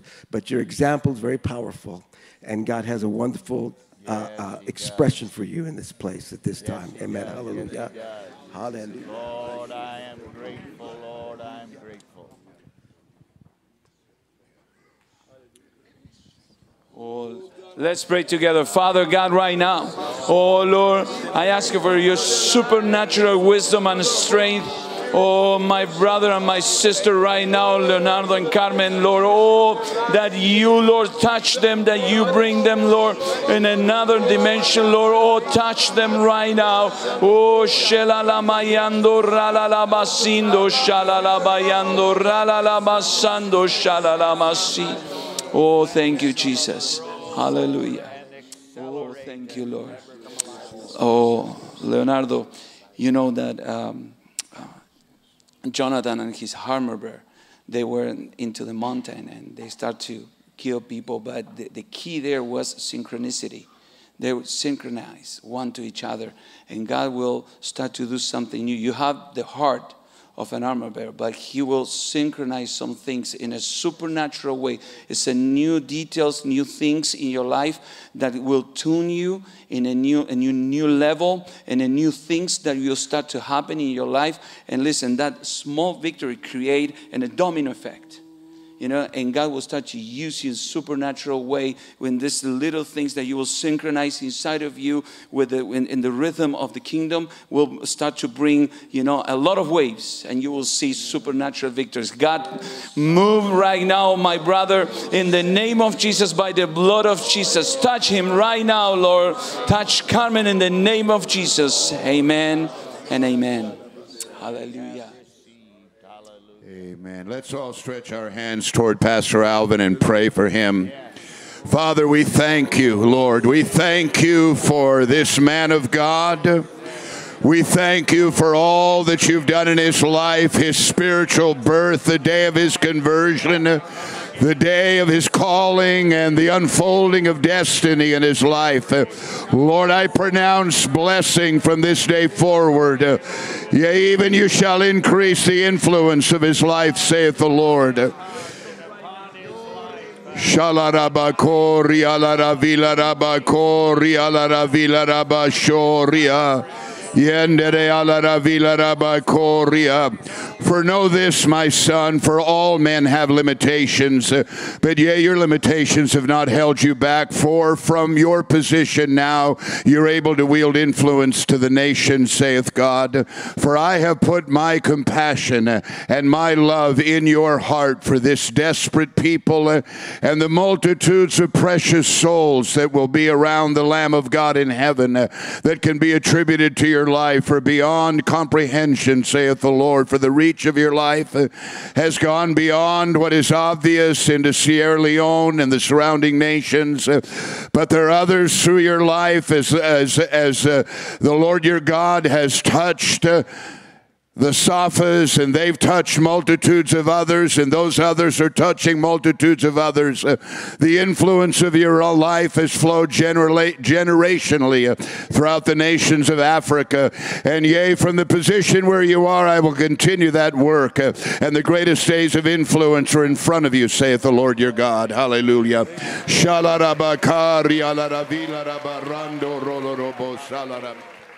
Amen. Alvin, just very quickly.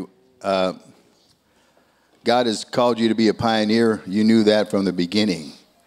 What you haven't perhaps realized over the last decades is you've been pioneering still. Pioneers do new things, things that haven't been done before. And they don't have a clear path, but they pray and God makes a way. And you've seen that happen. The other thing is you have a supernatural gifting for your calling. And you have your health, you're strong, and God is going to give you the resources to go to the nations and into these churches, especially the leadership churches in every one of these nations. And as you minister there, it's not just going to be another sermon where people are going to be stirred. There's going to be a supernatural work done in those leadership churches because you went there, because you got there and deposited a spiritual gift. And they will be different, and those nations will be impacted because you went there. So the Lord is saying to you, son, I've called you to be a pioneer. You have been faithful, even when you haven't had a clear path. But now you must go physically to those places, stand in those places, and declare my word, and I'm going to accelerate my work.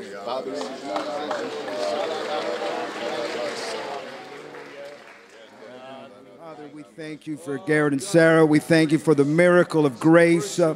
God, I thank you for your hand over their lives. God, I pray you give my brother wisdom and grace and anointing. God, I ask you, God, for a supernatural touch upon their home, their marriage, their family.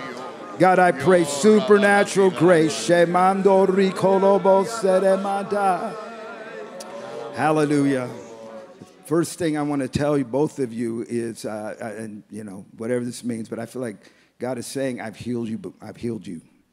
I've healed you. And, you know, both of you have had, you know, great physical challenges. You just pressed right on through. Yes. Both of them, never wavering. Yes. And I just felt God put him out to tell you both that he's healed you. Yes. And I thank God for that. Garrett, I just want to stir you tonight.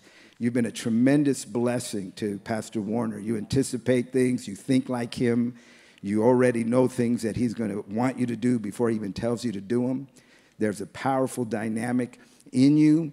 But what is in my heart is that, and I hope this comes out right, but that God wants you to be an entrepreneur right here.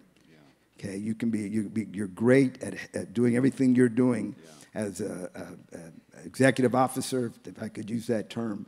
But he's going to stir you. He's going to stir you, and you're taking that level of leadership, of innovation, and insight, and daring, and adventure. And if you get crazy, don't worry. Pastor Warner will let you know. But the thing is not to be afraid of that. Yes. There's a dimension of leadership that is critical, and that is that we are out front and we're stepping into new things, and God is challenging and stirring. And he's going to begin to stir you and impart things to you and challenges and things he's going to show you. And you have to say, I'm going to venture. It's a risk to venture.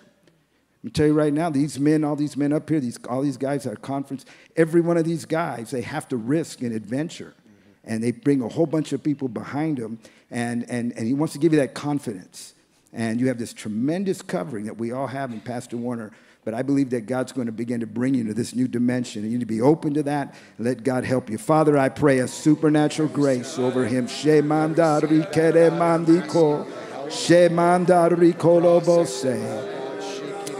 Jesus.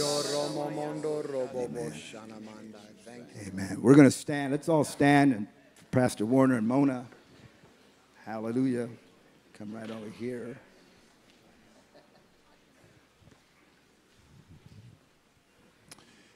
Amen.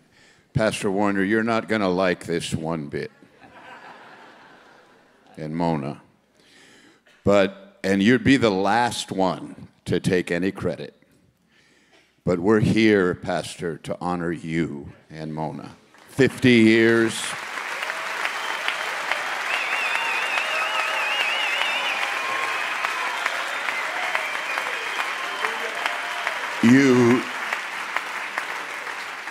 You don't see yourself as unique as you are. I remember Pastor Warner was preaching in London one time, and he made a comment to my very small congregation that someone asked him a question and asked him, what do you struggle with the most? And the guy who asked him that probably thought he'd hear some lofty and spiritual fighting angels in the heavenly kind of answer, but he said, the thing that I struggle with most is my flesh.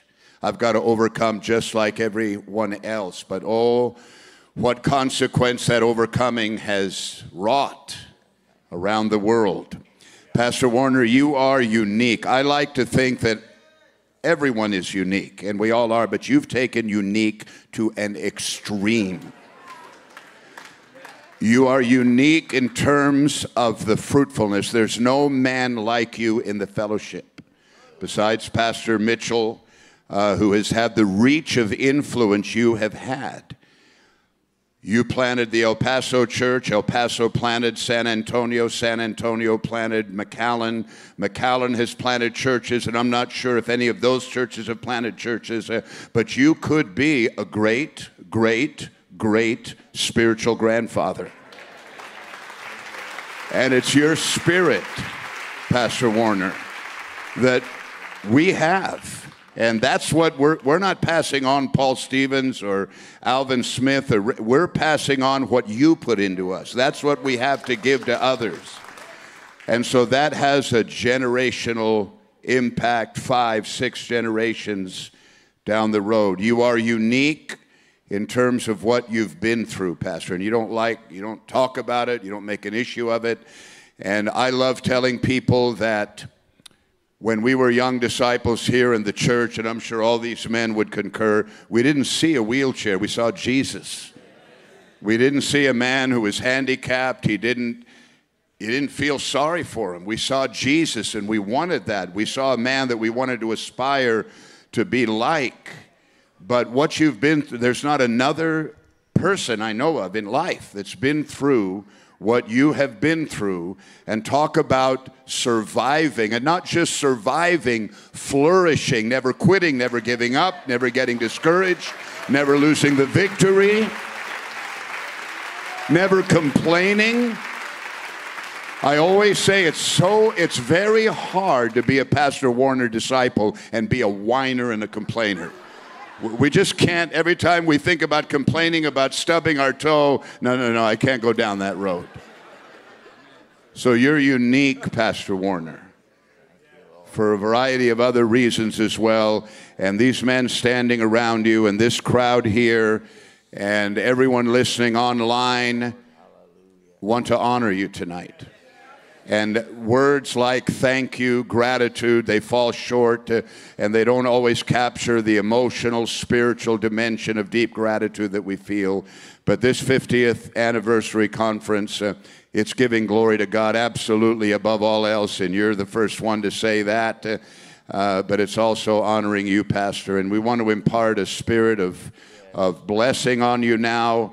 The best days for your life are in front of you. Your influence is going to continue to grow and express itself and manifest itself to the nations of the world. So let's gather around our pastor, and maybe, Richard, you could lead a prayer. Hallelujah. Father, we so thank you for Pastor Warner. God, we thank you for his life. God, we thank you for his devotion, his commitment. God, we pray, God, show him the mountain. Oh, God, I pray.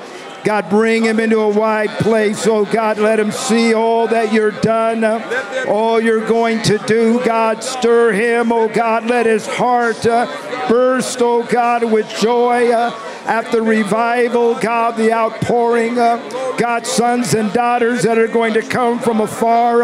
God, we thank you, Lord. We pray for Mona. God, we thank you, oh, God. We thank you, God, that she has been a blessing. God, that she has been the mother of many, God, many thousands. God, I pray that the joy of the Holy Ghost shall fill her, Lord, powerful, great grace and favor. Let her heart be encouraged with authority and blessing, God.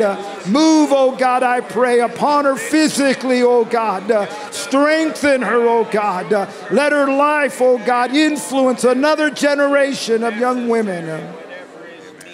Jesus' name. Pastor Warner, had a chance to fellowship with you, and you're writing your book and your memoirs.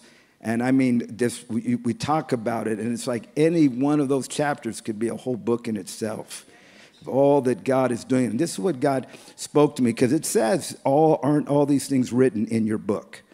God's writing a book. And your life, he has written a powerful book. And you know, the apostle said, he said that you are my epistles, known and read by all men. And I mean, I know you're writing a book, and we're praying that you'll get it finished. But I tell you what, Pastor Warner, look around you, turn around, look at every one of these conference pastors that represent thousands upon thousands. You have been writing a book for the last 50 years through your life and testimony. We are your epistles. We are your epistles. Your life, your influence, your story lives in every single one of us. God has done a miracle. You and Mona are a miracle. You're a rare couple, and we don't even I don't think we'll even appreciate it now for another 50 years of what God did through you. When I think about you and Pastor Mitchell, I think about R.A. Torrey and Dwight L. Moody, to Charles Finney and John Wesley, George Whitefield, these people that we look up to and this pantheon. And all I'm saying is what God has done through you and Mona, the miracle of your life, it lives in every single one of us. Father, we thank you for our pastor, his life, his ministry.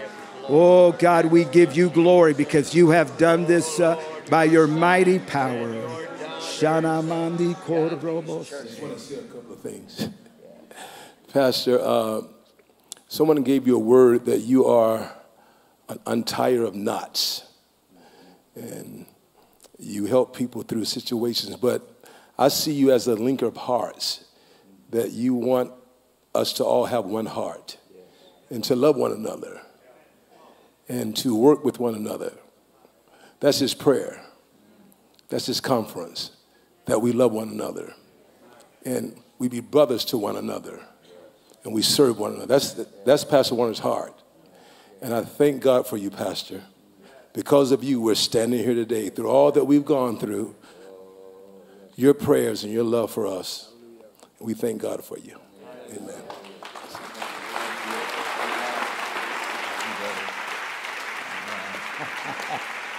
Yes, no, I am wired up. Amen. No, I don't do really good, but I am ecstatic. My prayer tonight, in fact, was, Lord, this is a time to advance and not retreat and not withdraw. And together we can do that. I believe it with all my heart.